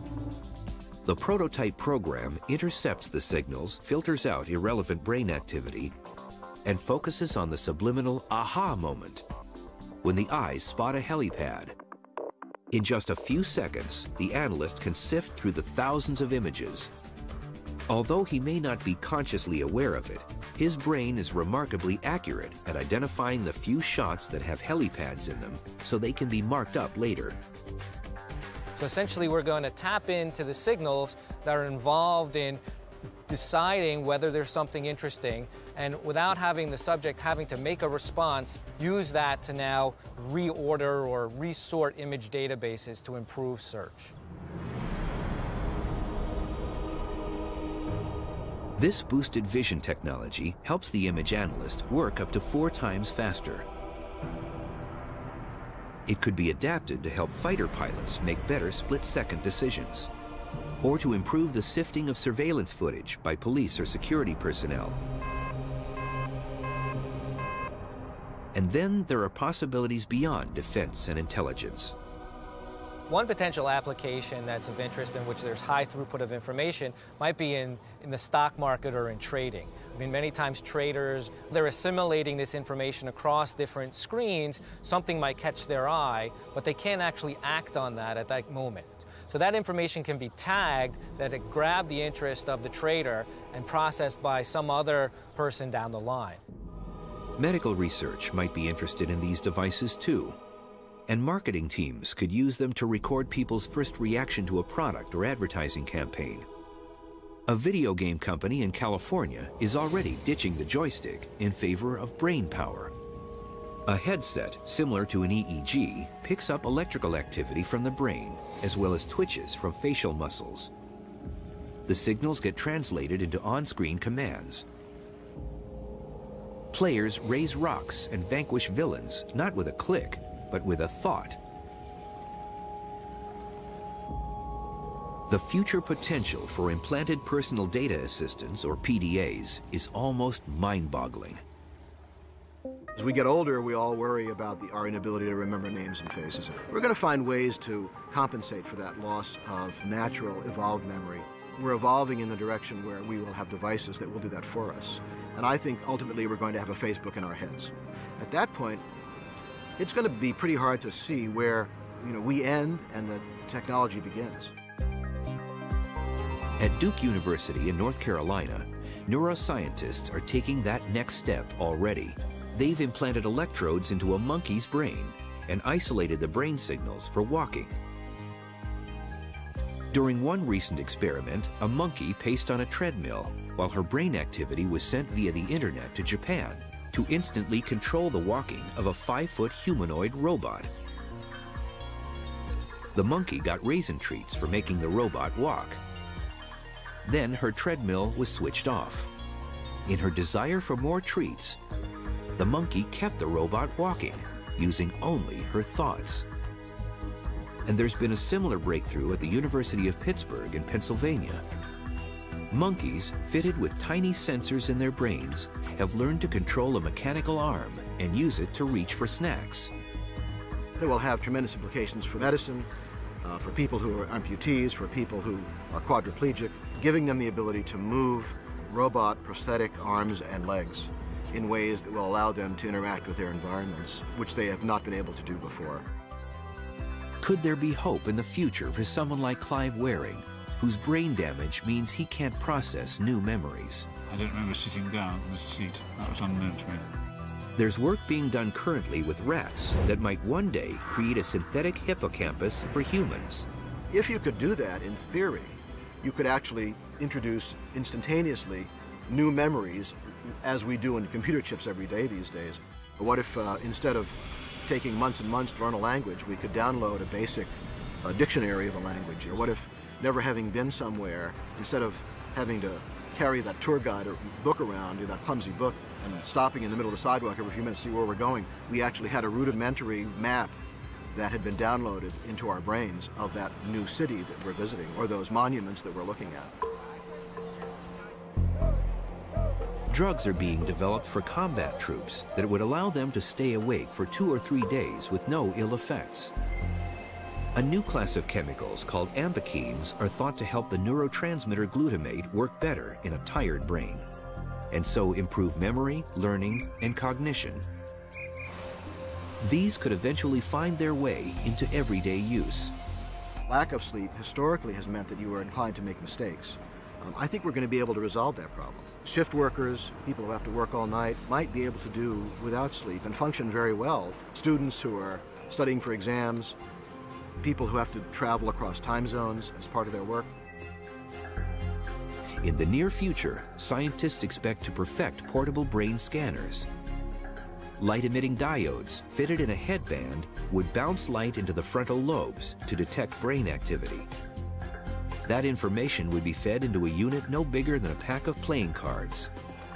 Instead of lying motionless in a giant MRI machine, wearers could discover what's going on in their brains while, for example, playing sports.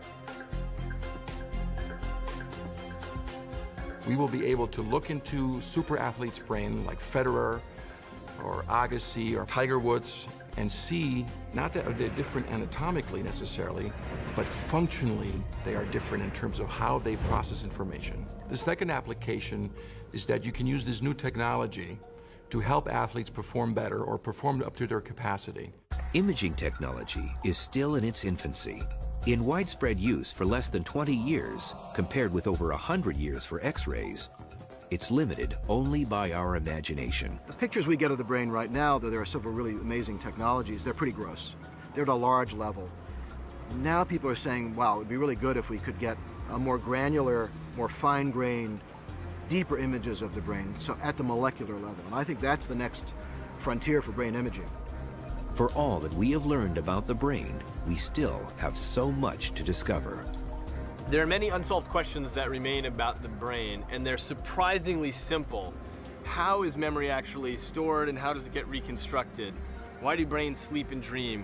What is intelligence? Why do people have a variety of skills and talents? How do we perceive the world? How does the brain represent time?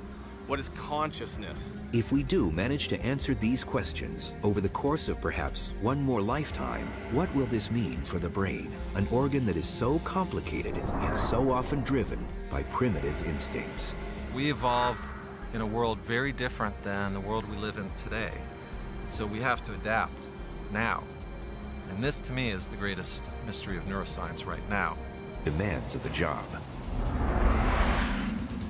It's not really necessarily the physical people who get through there. There have been Olympic athletes who've dropped out of training. And there's this 140-pound farm kid from Nebraska who'd never seen the ocean before, and he graduated. Why is that? To answer that question, the Navy turned to neuroscience. When confronted with fear, it's the amygdala that responds to information from our senses and instinctively presses the body's panic button. The amygdala is actually one of the most interconnected regions of the brain. So it actually will both send signals to parts of the brainstem that now elicit a range of bodily responses. As you start to sweat, your heart races, you might freeze for a while, you might run away. This exercise, known as the hooded box drill, is part of the close quarters defense system and is one of the ways the U.S. Navy conditions its recruits to control these amygdala signals. Our students are deaf and blind. Our instructors will set up a scenario, and then the hood comes off, and the student has to respond. Well, when you're under that hood, you have just a moment to kind of gather your thoughts and think of scenarios that could come your way. Sometimes the correct response is swift and lethal. Sometimes it's nonviolent. Hey man, do you know where the gas station is? My car ran out of gas. Yeah, there's one back that way. It is? Yeah. All right, thank you. It's supposed to simulate those quick snapshot situations, those high-risk situations that just happen in an instant.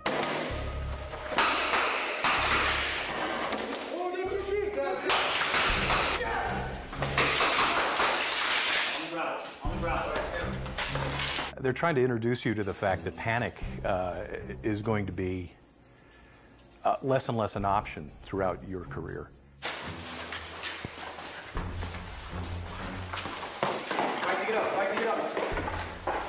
So the right way to do training is to expose people to scary situations where they can get used to them and know how to react when they're confronted with it. Through constant exposure to fearful situations, recruits learn to suppress fear that could otherwise make them react the wrong way and get them killed. But how do their brains do that? What scientists discovered is that as humans evolved, another part of the brain, called the cortex, also became involved in processing fear. The part that makes us most human about the brain is our frontal cortex. If the his old secretary, they used to chew the same gum, and we put it in the casket with him. A couple of sticks? It was I think they're like individual packet, like the bazooka, the one with the comics. I think it's okay. So that's they're what I'm feeling. individual. All right. Would this be like a father figure to you? It's my dad. Okay. And do you still see his assistant? Yes. He wants you to tease her, like what, she could spare a few more slices, or like I couldn't have the whole pack? The way the process of mediumship typically operates is that the mediums get little pieces of information. So he's making me feel like, wasn't he already kind of gone? Yes, he was. Okay. Yes. Not because the other side is fragmented, but because they're just able to pick up little snippets. It's like you've got a semi-good connection on your cell phone, and you get a piece of information here, a piece of information there. People say, well, where are they, and how do you do this? And it's like, well, where's the internet? It's a place that exists, but you can't go there with a physical body. You have to have a conduit of some sort of connection to get to it. You got to be plugged in somehow. Anybody have a plastic frog with them? I'm being pulled here. So like from here over, you guys are safe. Over here, no. If I'm doing an event, I will get a pull to the section of the room, a specific area of people. My nephew asked for Christmas a toy frog, and it was his dad that passed away. And his dad passed before Christmas? Yes. When I'm hearing something, I don't hear it in my ear. I feel like I'm hearing it outside of me, but it's a thought that I'm hearing. No. John is one of several psychic mediums who agreed to undergo scientific testing at the University of Arizona. We're going to put a cap on you that has 19 electrodes. I did 3 experiments with John Edwards, each one more controlled than the next. The most controlled of them involved fitting the mediums and the volunteers with EEGs on their heads and EKGs on their chests. One of the ways to address the question, is the medium reading the mind of the sitter versus reading the mind of the deceased, is to record the brainwave activity and the cardiac activity, the heart and brain of the medium, and simultaneously record the brain and the heart of the sitter. The medium never meets the subject, and they sit separated by a screen. John and the other mediums have to get whatever information they can about the subject's deceased loved ones. I'm going to tell you what I'm seeing, hearing, and feeling, and basically ask you to confirm and verify it simply by yeses or nos. Okay. The first thing that's coming through is they're telling me to talk about a male figure to your side. A male figure to your side would be a husband or a brother who has crossed over. Do you understand that? Yes. Okay, actually there's two. There's three. There are a couple occasions. Cityscapes and reproduce them in staggering detail.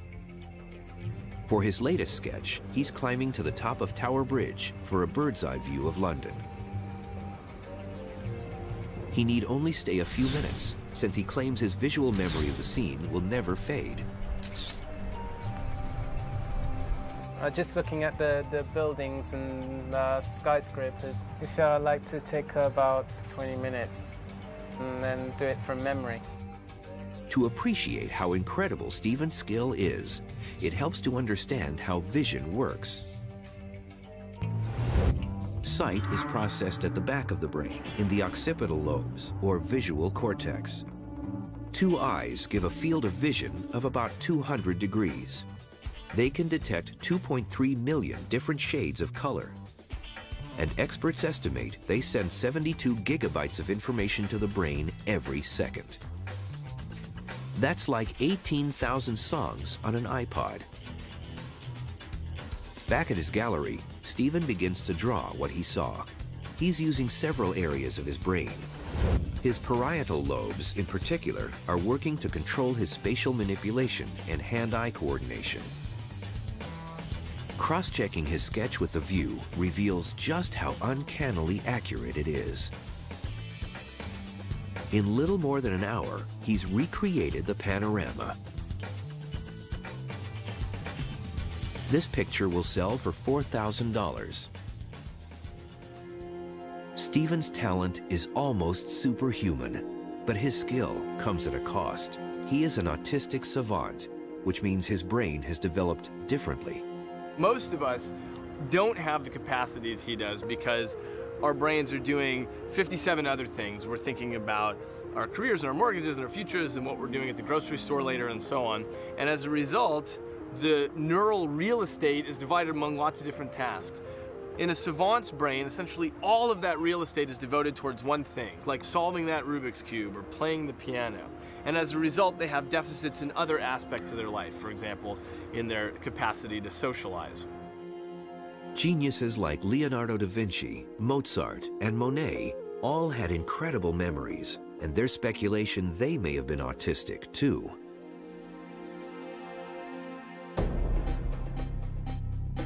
While some brains can remember nearly everything they see, other brains can barely remember anything at all.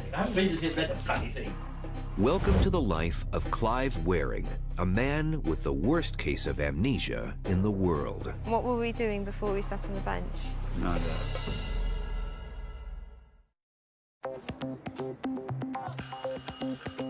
Arms and legs in ways that will allow them to interact with their environments, which they have not been able to do before. Could there be hope in the future for someone like Clive Wearing, whose brain damage means he can't process new memories? I don't remember sitting down in the seat. That was unknown to me. There's work being done currently with rats that might one day create a synthetic hippocampus for humans. If you could do that, in theory, you could actually introduce instantaneously new memories, as we do in computer chips every day these days. What if instead of taking months and months to learn a language, we could download a basic dictionary of a language? Or what if, never having been somewhere, instead of having to carry that tour guide or book around, that clumsy book, and stopping in the middle of the sidewalk every few minutes to see where we're going, we actually had a rudimentary map that had been downloaded into our brains of that new city that we're visiting, or those monuments that we're looking at. Drugs are being developed for combat troops that would allow them to stay awake for 2 or 3 days with no ill effects. A new class of chemicals called ampakines are thought to help the neurotransmitter glutamate work better in a tired brain, and so improve memory, learning, and cognition. These could eventually find their way into everyday use. Lack of sleep historically has meant that you are inclined to make mistakes. I think we're going to be able to resolve that problem. Shift workers, people who have to work all night, might be able to do without sleep and function very well. Students who are studying for exams, people who have to travel across time zones as part of their work. In the near future, scientists expect to perfect portable brain scanners. Light-emitting diodes fitted in a headband would bounce light into the frontal lobes to detect brain activity. That information would be fed into a unit no bigger than a pack of playing cards. Instead of lying motionless in a giant MRI machine, wearers could discover what's going on in their brains while, for example, playing sports. We will be able to look into super athletes' brain like Federer or Agassi or Tiger Woods and see not that they're different anatomically necessarily, but functionally they are different in terms of how they process information. The second application is that you can use this new technology to help athletes perform better or perform up to their capacity. Imaging technology is still in its infancy. In widespread use for less than 20 years, compared with over 100 years for X-rays, it's limited only by our imagination. The pictures we get of the brain right now, though there are several really amazing technologies, they're pretty gross. They're at a large level. Now people are saying, wow, it would be really good if we could get a more granular, more fine-grained, deeper images of the brain. So detect electrical brain activity just below the surface of the skull. In normal brain processing, the visual cortex extracts detail from a scene. Information is sent forward to the frontal lobes for decision-making. Then the motor cortex generates a response, the click of a mouse or the movement of the eyes. The prototype program intercepts the signals, filters out irrelevant brain activity, and focuses on the subliminal aha moment, when the eyes spot a helipad. In just a few seconds, the analyst can sift through the thousands of images. Although he may not be consciously aware of it, his brain is remarkably accurate at identifying the few shots that have helipads in them so they can be marked up later. So essentially we're going to tap into the signals that are involved in deciding whether there's something interesting, and without having the subject having to make a response, use that to now reorder or resort image databases to improve search. This boosted vision technology helps the image analyst work up to 4 times faster. It could be adapted to help fighter pilots make better split-second decisions, or to improve the sifting of surveillance footage by police or security personnel. And then there are possibilities beyond defense and intelligence. One potential application that's of interest in which there's high throughput of information might be in the stock market or in trading. I mean, many times traders, they're assimilating this information across different screens. Something might catch their eye, but they can't actually act on that at that moment. So that information can be tagged, that it grabbed the interest of the trader and processed by some other person down the line. Medical research might be interested in these devices too. And marketing teams could use them to record people's first reaction to a product or advertising campaign. A video game company in California is already ditching the joystick in favor of brain power. A headset similar to an EEG picks up electrical activity from the brain, as well as twitches from facial muscles. The signals get translated into on-screen commands. Players raise rocks and vanquish villains, not with a click, but with a thought. The future potential for implanted personal data assistants, or PDAs, is almost mind-boggling. As we get older, we all worry about our inability to remember names and faces. We're going to find ways to compensate for that loss of natural, evolved memory. We're evolving in the direction where we will have devices that will do that for us. And I think ultimately we're going to have a Facebook in our heads. At that point, what we found is the brain can either help you succeed in this athletic activity, or it can help you fail. And we think Tiger Woods has found a way to succeed most of the time because of his ability to modulate his own brain functioning. Scientists can't scan Tiger Woods' brain in action. He would need to lie motionless, which would make playing golf impossible. So instead, they must make an educated guess. Because he's blinking so little during a putt, we think that his anxiety is very low. Because eye blinking is usually related to anxiety. So he's very relaxed. like a drowsy state, a drowsy, sleepy level, but yet enough concentration that you can focus on the task.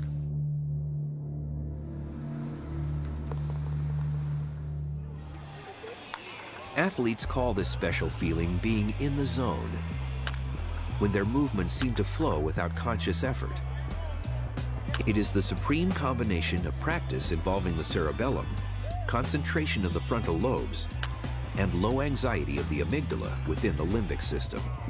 Zone, it's very hard to get into. I really feel like if I can control my breath and I can get it as slow as possible, that'll slow down my heart. As soon as that happens, I feel like I get total consciousness of everything. All 5 senses are working the best they could possibly work. Experts think the brain gets so focused, it's somehow able to block or ignore any irrelevant input. Brain and body begin working in perfect sync. Athletes and everybody else, for that matter, all want to be in that zone, and there's something special about it. Everything gets aimed at the one task at hand, and when you do that, incredible things can happen. You have a real clarity of thought and decision making. When I'm in that moment, everything around me is slow and I can control what I'm thinking, I can control what I look at, I can control what thoughts enter my mind, and in turn that gives me the greatest chance for success. Being in the zone could be the brain's ultimate control over the body. But there are some people who claim its ability extends even beyond that. I'm being pulled here. The notion that the brain has a sixth sense. He's also telling me to talk about either Staten Island or... That's where we live. Okay, let me tell you exactly what he's showing me then so you know where. If you were to go over the bridge and through the toll and then take that first long road down the left... That's where I live. Okay.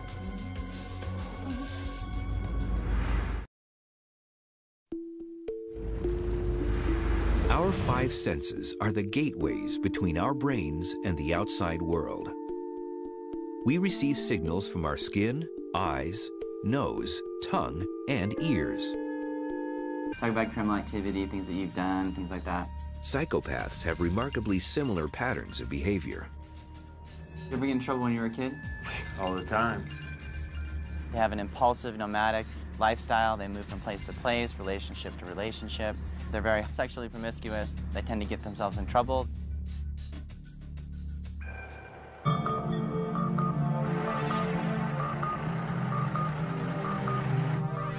Dr. Keel sends the prisoners he's diagnosed as psychopathic for brain scans. In the first test, he wants to see how they react to making mistakes. We've scanned over 300 inmates. So we've actually collected one of the largest brain imaging data sets in the world, and by far and away the largest brain imaging data set that's ever been collected in psychopaths. All right, this is obviously the magnet. Doesn't sound like much now, but it will get very, very loud. The scanner uses magnetic fields and radio energy to monitor blood flow in the brain while the inmate is thinking and reacting. So in this task, you're going to see a series of X's and K's on the screen. What I want you to do is press the first button with your right index finger whenever an X appears on the screen, but do not press when a K appears on the screen.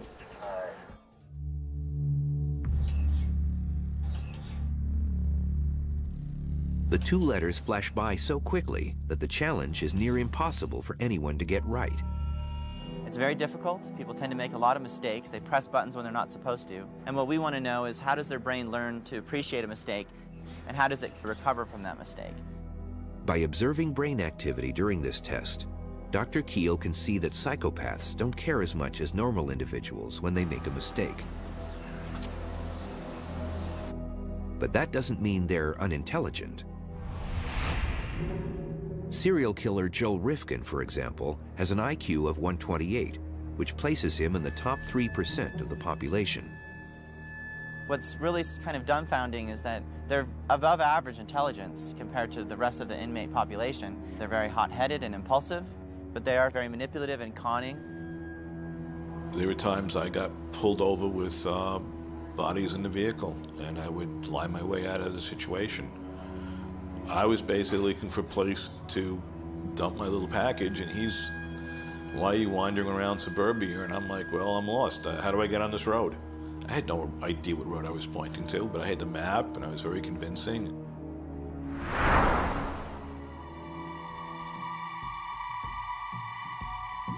In a second test, the New Mexico inmates are asked to rate photos on whether they are morally objectionable. A moral violation is an action or an attitude that is considered to be wrong.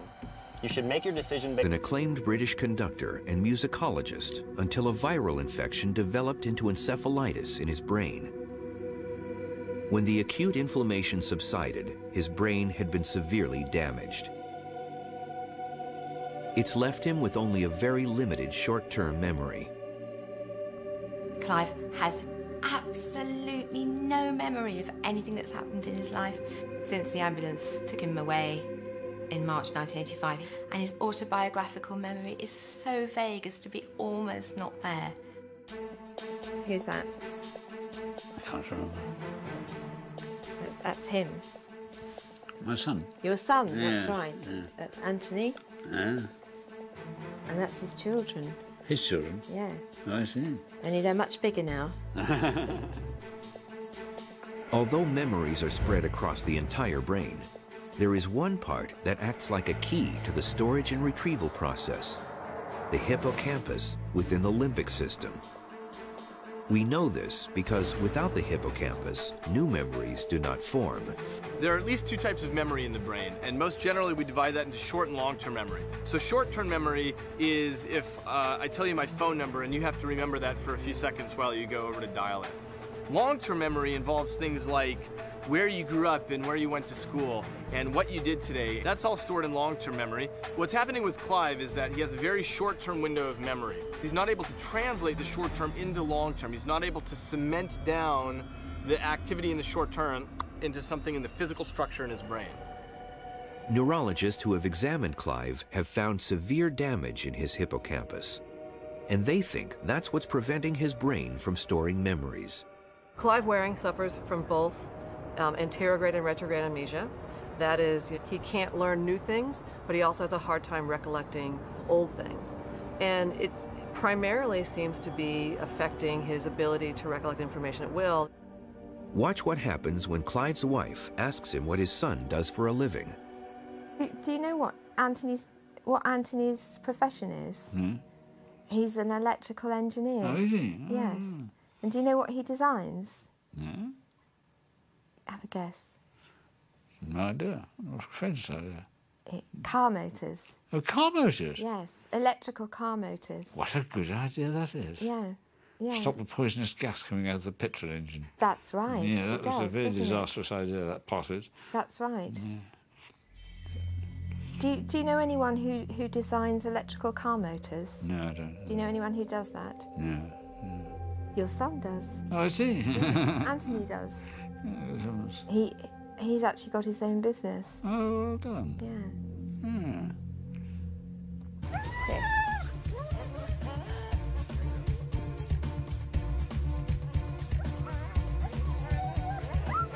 Okay.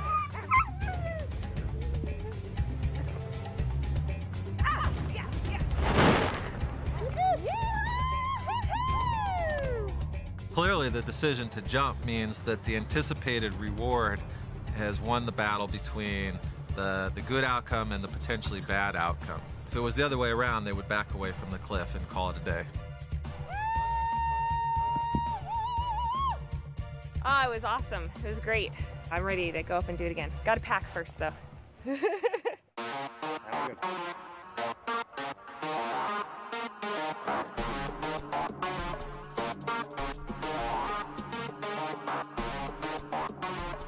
No sooner have these jumpers survived one death wish than they're getting ready for the next.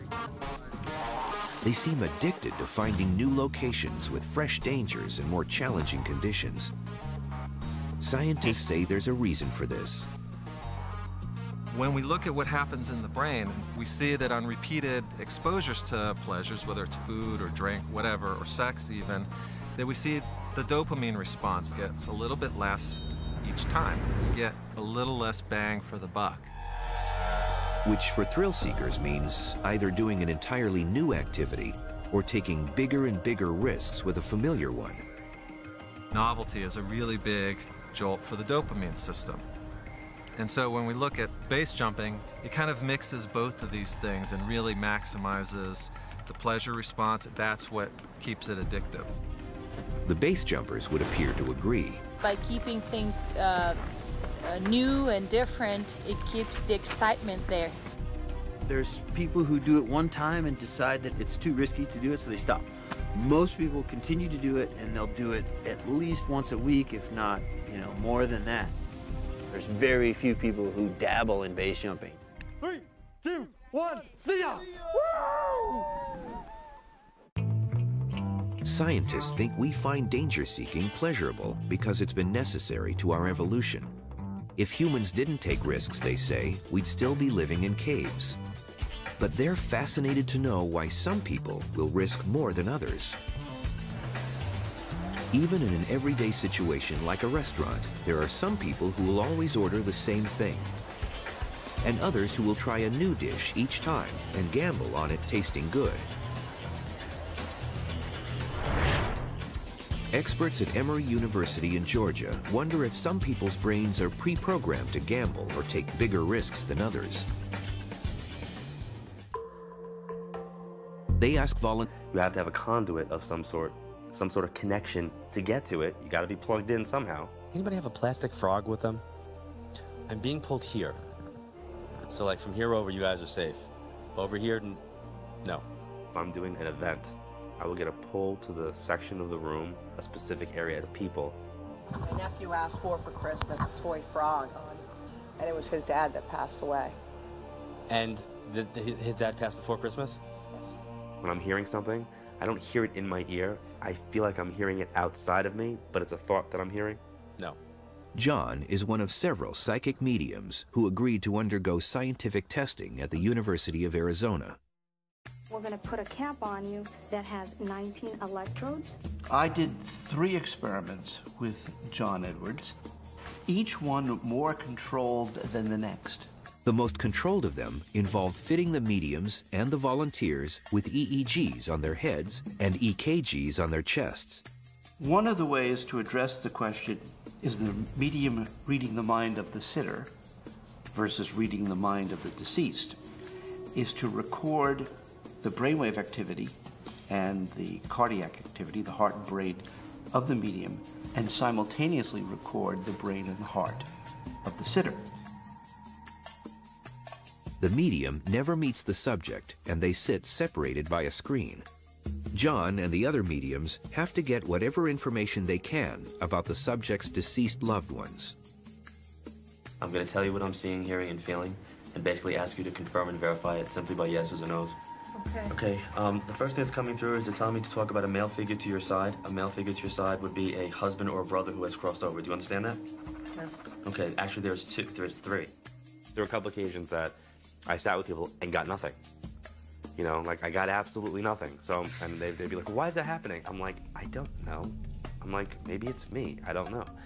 So I got zeros for that. But sometimes John will get accurate information.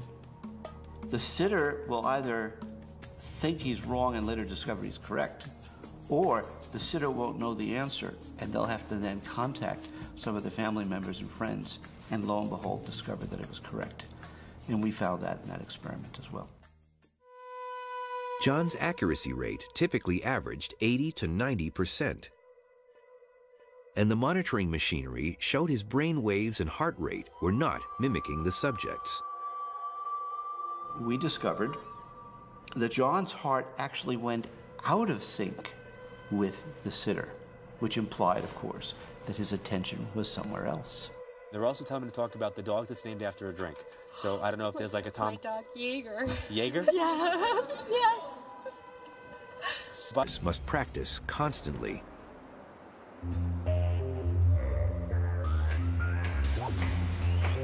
We use our frontal lobes to learn how to carry out an activity. But the area of the brain that benefits most from practice is the cerebellum, at the back of the brain.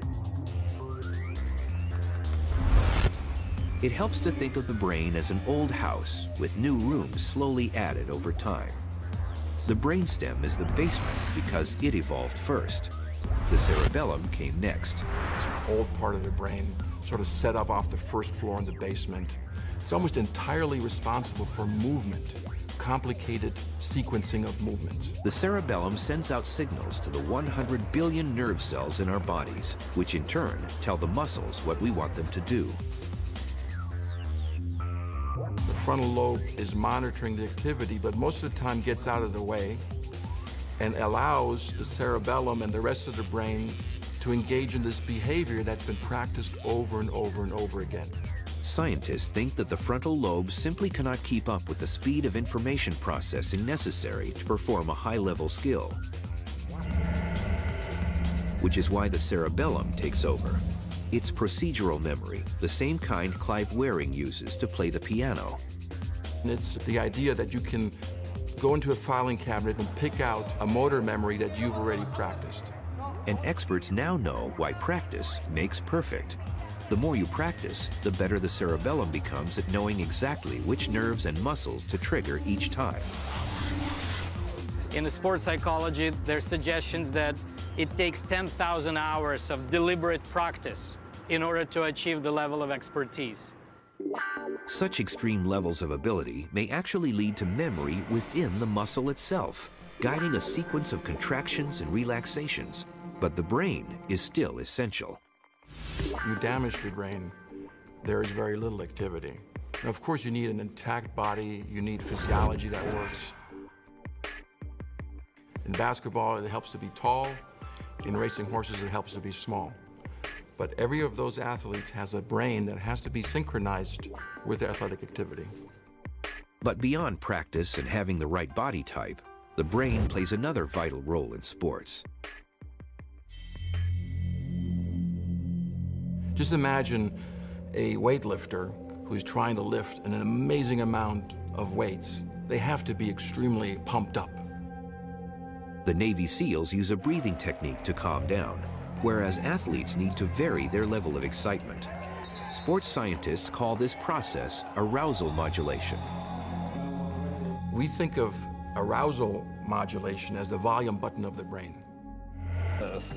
He has no knowledge about himself, but he is who he is. Unchanged, pure Clive. Memory plays a pivotal role in everything we do, including sports. It's finally dawning on athletes that it's not only brawn, but also brain that makes a champion. Well, in the 80s, we developed a lot of muscle training methods to increase sports performance. And now, in the 21st century, we're taking the brain to the weight room.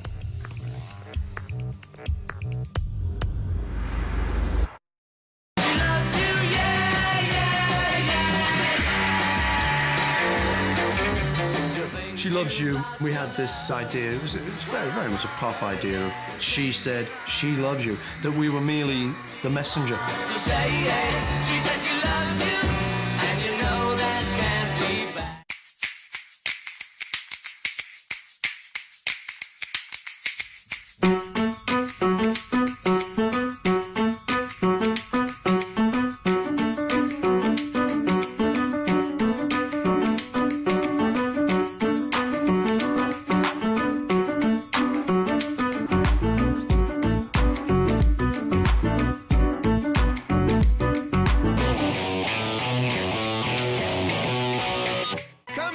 Cooking at Applebee's. New flavor-loaded steaks. We start with America's best-selling flame-grilled steak. Then we load it up with fresh ingredients and savory flavors like the Steakhouse Classic with Applebee's signature sauce. Best of all, they start at just $9.99. There's also our Bourbon Street steak with blackened shrimp, the Napa Valley Cabernet and Portobellos, and more. Applebee's new flavor-loaded steaks starting at $9.99. There's no place like the neighborhood. This holiday season, buy $50 in Applebee's gift cards and get a $10 bonus card free.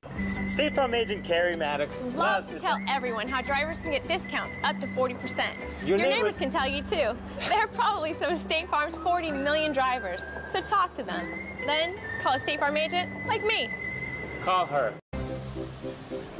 I have a structured settlement and I need cash now. Call J.G. Wentworth, 877 cash now. I have an annuity, but I need cash now. Call J.G. Wentworth, 877 cash now.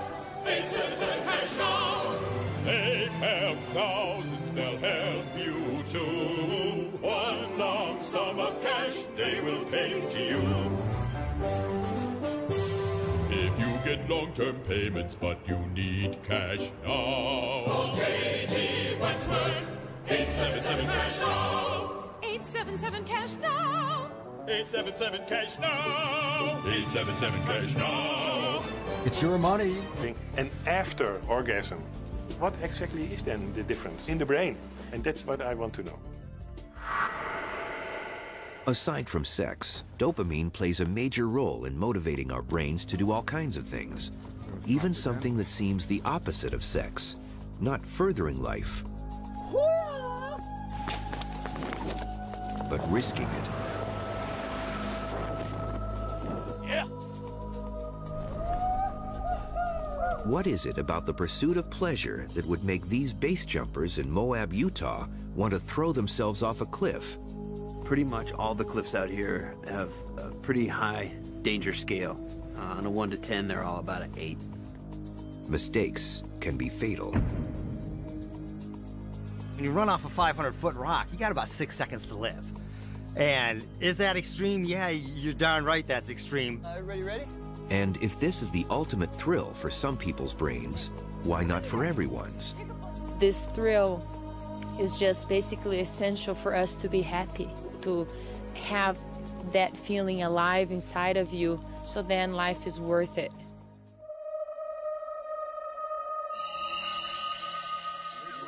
Science tells us that as a base jumper is thinking about the jump, their brain begins releasing dopamine. As with sex, dopamine plays the role of building anticipation. But unlike sex, the amygdala doesn't shut down. Instead, it's sending out fear signals. Before a jump, I'll get the jitters and I'll get nervous and palms might get sweaty and a million thoughts racing in my mind. Most of your mental preparation is, okay, what if my parachute opens backwards? What if I have a problem with one of my toggles? Even though the jumpers are focused on the jump itself, you know, what they might not realize is that the dopamine kick is happening all along during this process. Yes, I checked them. Okay, no twist. Kresta Christensen is a newcomer to base jumping. I'm feeling excited. My heart's going a little bit faster because I know that that gear check means that it's getting a little bit closer. 3, 2, 1, see ya. Oh, I get so nervous. It is unlike anything else that I've ever done, especially for someone that's scared of heights. Kresta is nervous because her amygdala, where she harbors her fear of heights, is pressing the panic button at the sight of a 400-foot drop.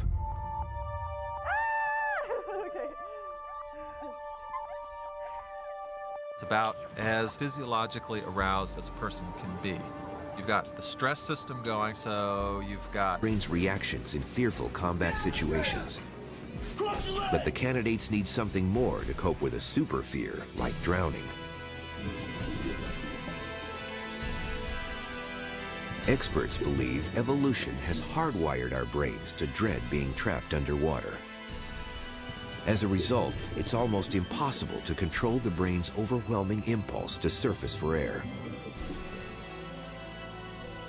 And it's why recruits struggle so much to pass the underwater pool competency test.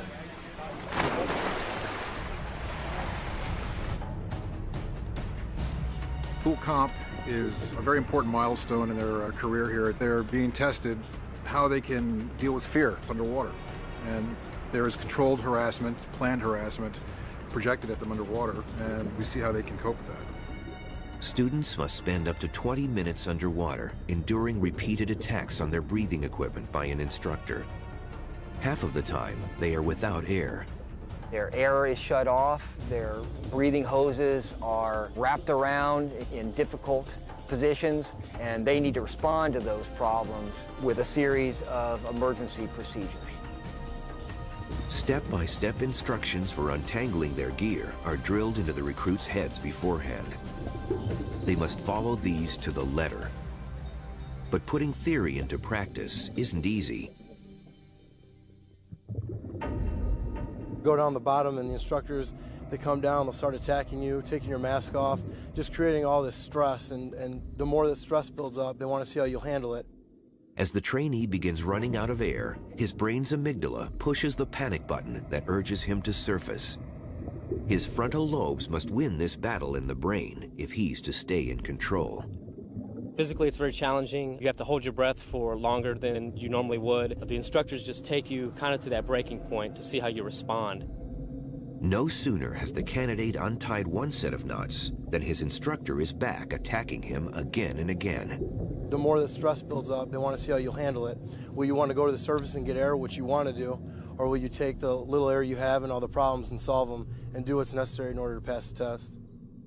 More SEALs fail pool comp at this stage in their training than anything else. The Navy wanted to know what was going on inside their recruits' heads to cause this. There's almost nothing more scary than not being able to breathe.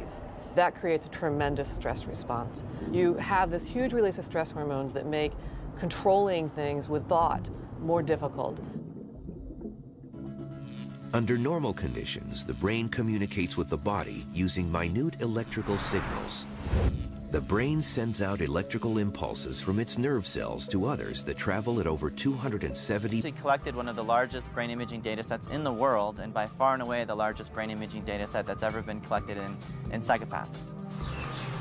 All right, this is obviously the magnet. It doesn't sound like much now, but it will get very, very loud. The scanner uses magnetic fields and radio energy to monitor blood flow in the brain while the inmate is thinking and reacting. So in this task, you're going to see a series of X's and K's on the screen. What I want you to do is press the first button with your right index finger whenever an X appears on the screen, but do not press when a K appears on the screen.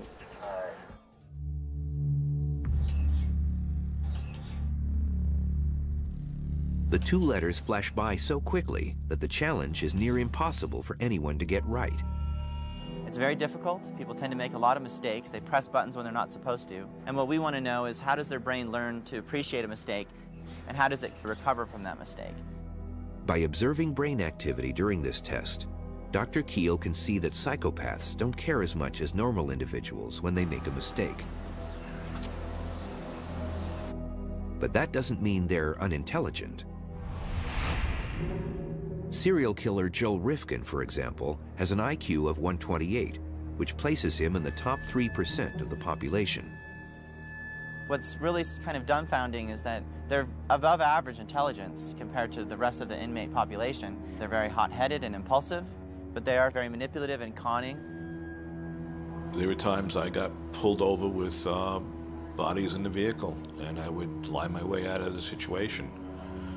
I was basically looking for a place to dump my little package, and he's, why are you wandering around suburbia? And I'm like, well, I'm lost. How do I get on this road? I had no idea what road I was pointing to, but I had the map, and I was very convincing.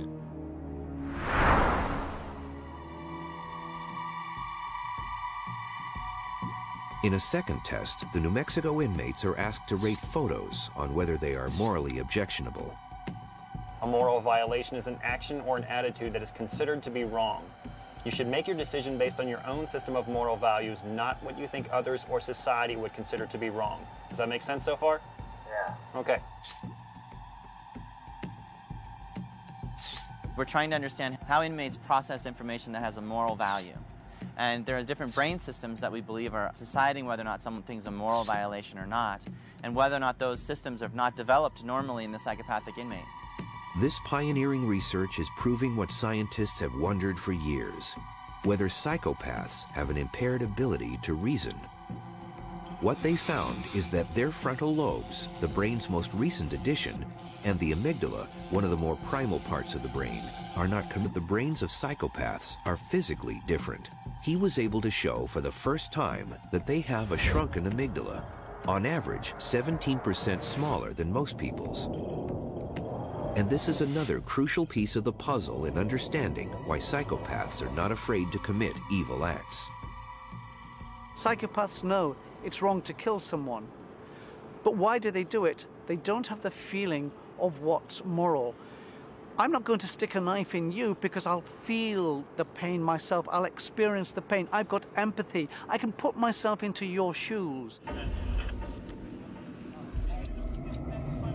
Murderers like Joel Rifkin can't do that.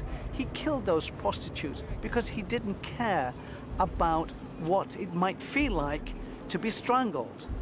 How'd you feel while you were strangling them? Just intensely focused on that. And I'm not thinking about much else.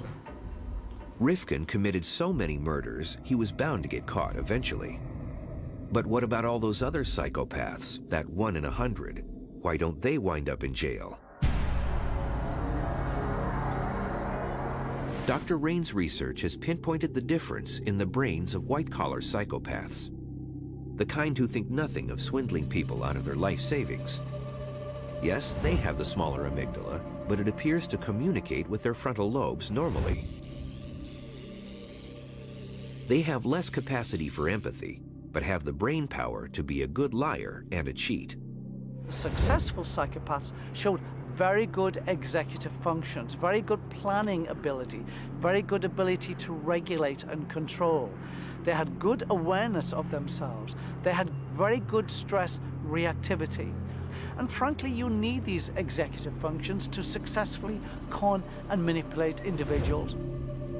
With scientists now sure that psychopaths have impaired brains, it begs the question of when they go wrong. We believe that in large part, the feeling of what's right and wrong is wired into the brain. The brain is set to be somewhat less moral or more moral, depending on your genetic and neurobiological background. In other words, it's in our genes, and it's how our brain grows in the womb. But according to Dr. Rain, that's still only half the story. Of course, you can't rule out the environment. That's 50% of the equation. It's like two sides of a coin. It's both genetic and environmental. If finding the location of good and evil in the brain has been a challenge for science, set to be somewhat less moral or more moral, depending on your genetic and neurobiological background. In other words, it's in our genes, and it's how our brain grows in the womb. But according to Dr. Rain, that's still only half the story. Of course, you can't rule out the environment. That's 50% of the equation. It's like two sides of a coin. It's both genetic and environmental. If finding the location of good and evil in the brain has been a challenge for scientists, there is an even bigger mystery waiting to be unlocked: memory. Thanks to memory, the brain is constantly traveling through time, pulling fragments of the past into the present. This ability is key to a human's existence. The reason we have memory is so that you can make better decisions the next time around. So all of your thinking and your future planning is dictated by your memory. While the workings of an organ like the heart are well understood, scientists are still figuring out memory in the brain. The big breakthrough came 80 years ago. So in the 1920s, a neuroscientist named Carl Lashley taught rats to run a maze. And then he damaged parts of their brains selectively to see where the memory of how to run the maze was stored. And what he found is that it's not stored in any particular place. And you have an extremely complicated, very networked system. The system is so complex, in fact, the most advanced supercomputers don't even come close to the storage capacity of the brain, which science 10 trillion bytes of memory. The brain is the most complicated device we've found in the universe. It has 10 billion cells just in the cortex, which is the outer part, and in a single tiny piece of cortex, a cubic millimeter, you have more connections than you have stars in the Milky Way galaxy. All those connections make the brain capable of storing and retrieving massive amounts of data in some amazing ways.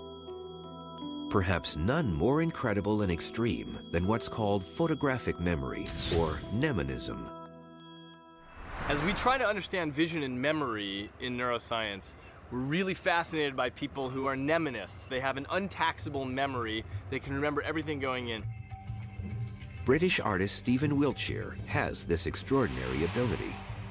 He can remember complicated cityscapes and reproduce them in staggering detail. For his latest sketch, he's climbing to the top of Tower Bridge for a bird's-eye view of London. He need only stay a few minutes, since he claims his visual memory of the scene will never fade. Just looking at the buildings and the skies can be separated out. Do you know what month it is? No. It's April. April? Mm-hmm. April. So it's your birthday next month. Yes. Clive today appears upbeat, but that was not always the case. I haven't read the bloody thing. Well, use your intelligence. This was Clive in 1988, 3 years into his amnesia, when he was frustrated and angry. For the first 10 years, Clive lived in a world where he said the same few things over and over again because of the anxiety, the fear, the terror, the horror of his situation. Each new moment he felt he was awake, he wanted to write it down. When it was such a compulsion that he would have written it on the table, on the wall, on any available surface. So how do you think it got there? I don't. I presume the doctor don't know. But you must... No, I haven't. You listen to me, please, for heaven's sake. When I say no, I mean exactly that. The pages of his diary are filled with exclamations and words crossed out. Eventually, though, his anger subsided. He started to change after about the first 14, 15 years. He began to remember things for longer. His mood changed. Deborah attributes this change to her faith and her prayers. Scientists have their own explanation. We do know that your brain physically changes, and that's what we mean by plasticity. It's always rewriting its own circuitry. With children, the brains are extremely plastic. That's why children can learn language so much more easily or learn how to play new instruments. What we're now discovering is that the adult human brain is much more plastic than we previously thought. So when people get brain damage, other parts of their brain can shift around and take over the missing functions. This year, Deborah wondered whether Clive still needed his diary. When he looked through the previous days and weeks and months and saw that he'd just written the same thing over and over again, it tended to upset him. And we thought, well, let's just take it away and see whether he misses it. To everyone's surprise, after writing in his diary every single day for 23 years, Clive didn't ask for it back. That compulsive need to record each moment of awakening must have passed. Scientists have learned a lot about memory by studying Clive. But they've also gained valuable insight on other brain functions that contribute to a person's identity. A lot of people say memory makes us who we are. And boy, did I find out how wrong that was. Clive's personality, thank God, is intact. Fancy a cup of coffee? Oh, I'd love one. That'd be marvellous. I thought you'd be pleased. He's funny. He's also very compassionate. Gateways between our brains and the outside world. We receive signals from our skin, eyes, nose, tongue, and ears. The different areas of the brain interpret this sensory information as touch, sight, smell, taste, and hearing. But what if there were a sixth sense that enabled our brains to see into other people's minds, anticipate events, or pass on messages from the dead? Although 1 in 4 Americans say they believe in extrasensory perception, only a handful of scientists entertain this possibility. Dr. Dean Radin researches psychic phenomena at the Institute of Noetic Sciences in Northern California. His working theory is our brains might all have some extrasensory ability, though we may call it something different. One thing that people commonly talk about is a gut feeling. And a way it expresses itself often is while driving. I get a sense there's something wrong about these corners. And more often than not, a car is in fact coming from the other direction. So I've learned to pay attention to my gut feelings. It's like pushing your attention a few seconds into the future. Other things are the feeling of being stared at, which is a very commonly reported effect, typically by women feeling that a man somewhere is staring at them. There's also telephone telepathy. Without looking at your caller ID, sometimes people will hear the phone ring and immediately know who it is. And these are not cases where only one person ever calls, but somebody unusual is calling. So these are ways that these kinds of events appear in the everyday world. Your hand a little bit. Yes. Ooh, that's a very good signal. Okay, I think we're ready to go. Dr. Radin has tested more than 300 volunteers in electromagnetically shielded rooms. He shows them a series of images and measures their reactions. We present in a random sequence pictures which are calm or emotional, and also pictures in between.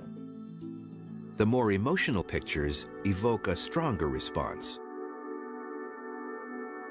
What Dr. Radin found is that while his pool of subjects is randomly chosen, he always finds people who respond accurately before they see the image.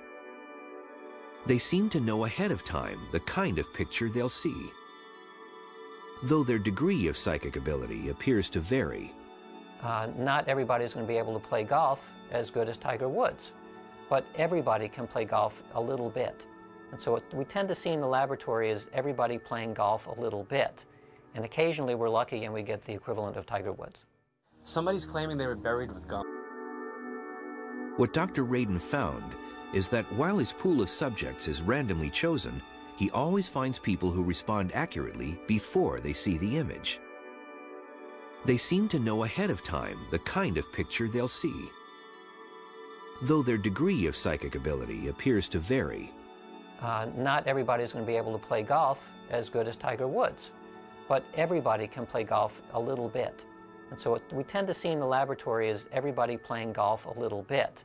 And occasionally we're lucky and we get the equivalent of Tiger Woods. Somebody's claiming they were buried with gum.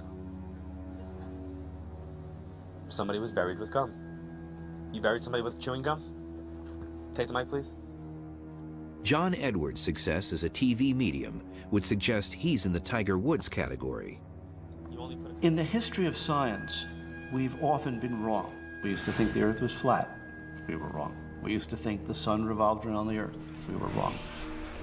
We used to think physical objects were solid and static. We now know that was wrong. So I start from a point of view, when anybody makes a claim, whether it's a medium or a healer, I approach it as, I don't know, could be yes, could be no, show me the data, I'm open. You only put a couple of sticks in? His old secretary, they used to chew the same gum, and we put it in the casket with him. A couple of sticks? It was, I think they're like individual packet, like the Bazooka, the one with the comics. I think it's. Okay, so that's what I'm feeling. Individual. All right, would this be like a father figure to you? It's my dad. Okay. And do you still see his assistant? Yes. He wants you to tease her, like what, she could spare a few more slices, or like I couldn't have the whole pack? The way the process of mediumship typically operates is that the mediums get little pieces of information. So he's making me feel like, wasn't he already kind of gone? Yes, he was. Okay. Yes. Not because the other side is fragmented, but because they're just able to pick up little snippets. It's like you've got a semi-good connection on your cell phone, and you get a piece of information here, a piece of information there. People say, well, where are they, and how do you do this? And it's like, well, where's the internet? It's a place that exists, but you can't go there with a physical body. You have to have a conduit of some sort of connection to get to it. You got to be plugged in somehow. Anybody have a plastic frog with them? I'm being pulled here. So like from here over, you guys are safe. Over here, no. If I'm doing an event, I will get a pull to the section of the room, a specific area of people. My nephew asked for Christmas a toy frog, and it was his dad that passed away. And his dad passed before Christmas? Yes. When I'm hearing something, I don't hear it. They have to shoot a free throw. The player needs to turn from pumped to quietly focused in seconds. Inside the player's brain, the frontal lobes must quickly muffle the amygdala response. To calm emotions, relax the body, breathe slower and lower heart rate, so that he stands a better chance of making the shot. This is tough because the player's body might be too pumped, or the frontal lobes might be distracted by other nervous thoughts like the fear of failure. If these thoughts are strong enough, they could feed back to the limbic system, trigger the fear response. This would then make it extremely difficult to focus on performing a complicated action well. It's a situation experts call performance anxiety.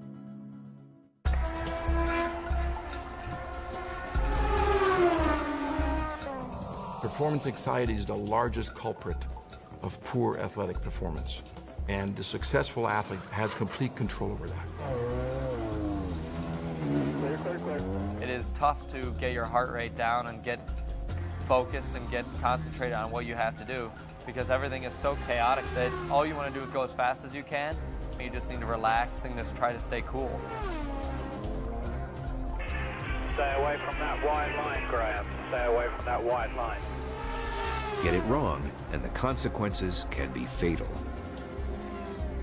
If your concentration slips for any moment of time, most often it would result in a crash. Top speeds can be up around 230 miles an hour. And at those speeds, I mean, anything can happen. And when you hit the wall, you hit it hard. Few sports demonstrate performance anxiety better than golf. People love golf because you'll see a world-class athlete miss a 2-foot putt to win a major tournament and lose hundreds of thousands of dollars.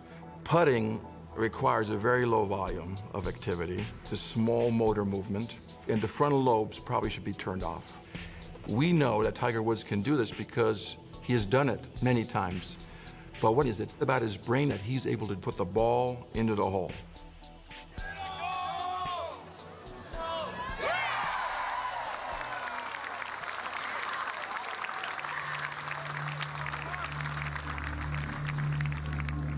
What we found is the brain can either help you succeed in this athletic activity, or it can help you fail.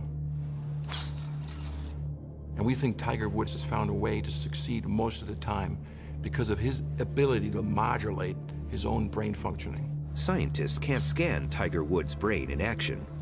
He would need to lie motionless, which would make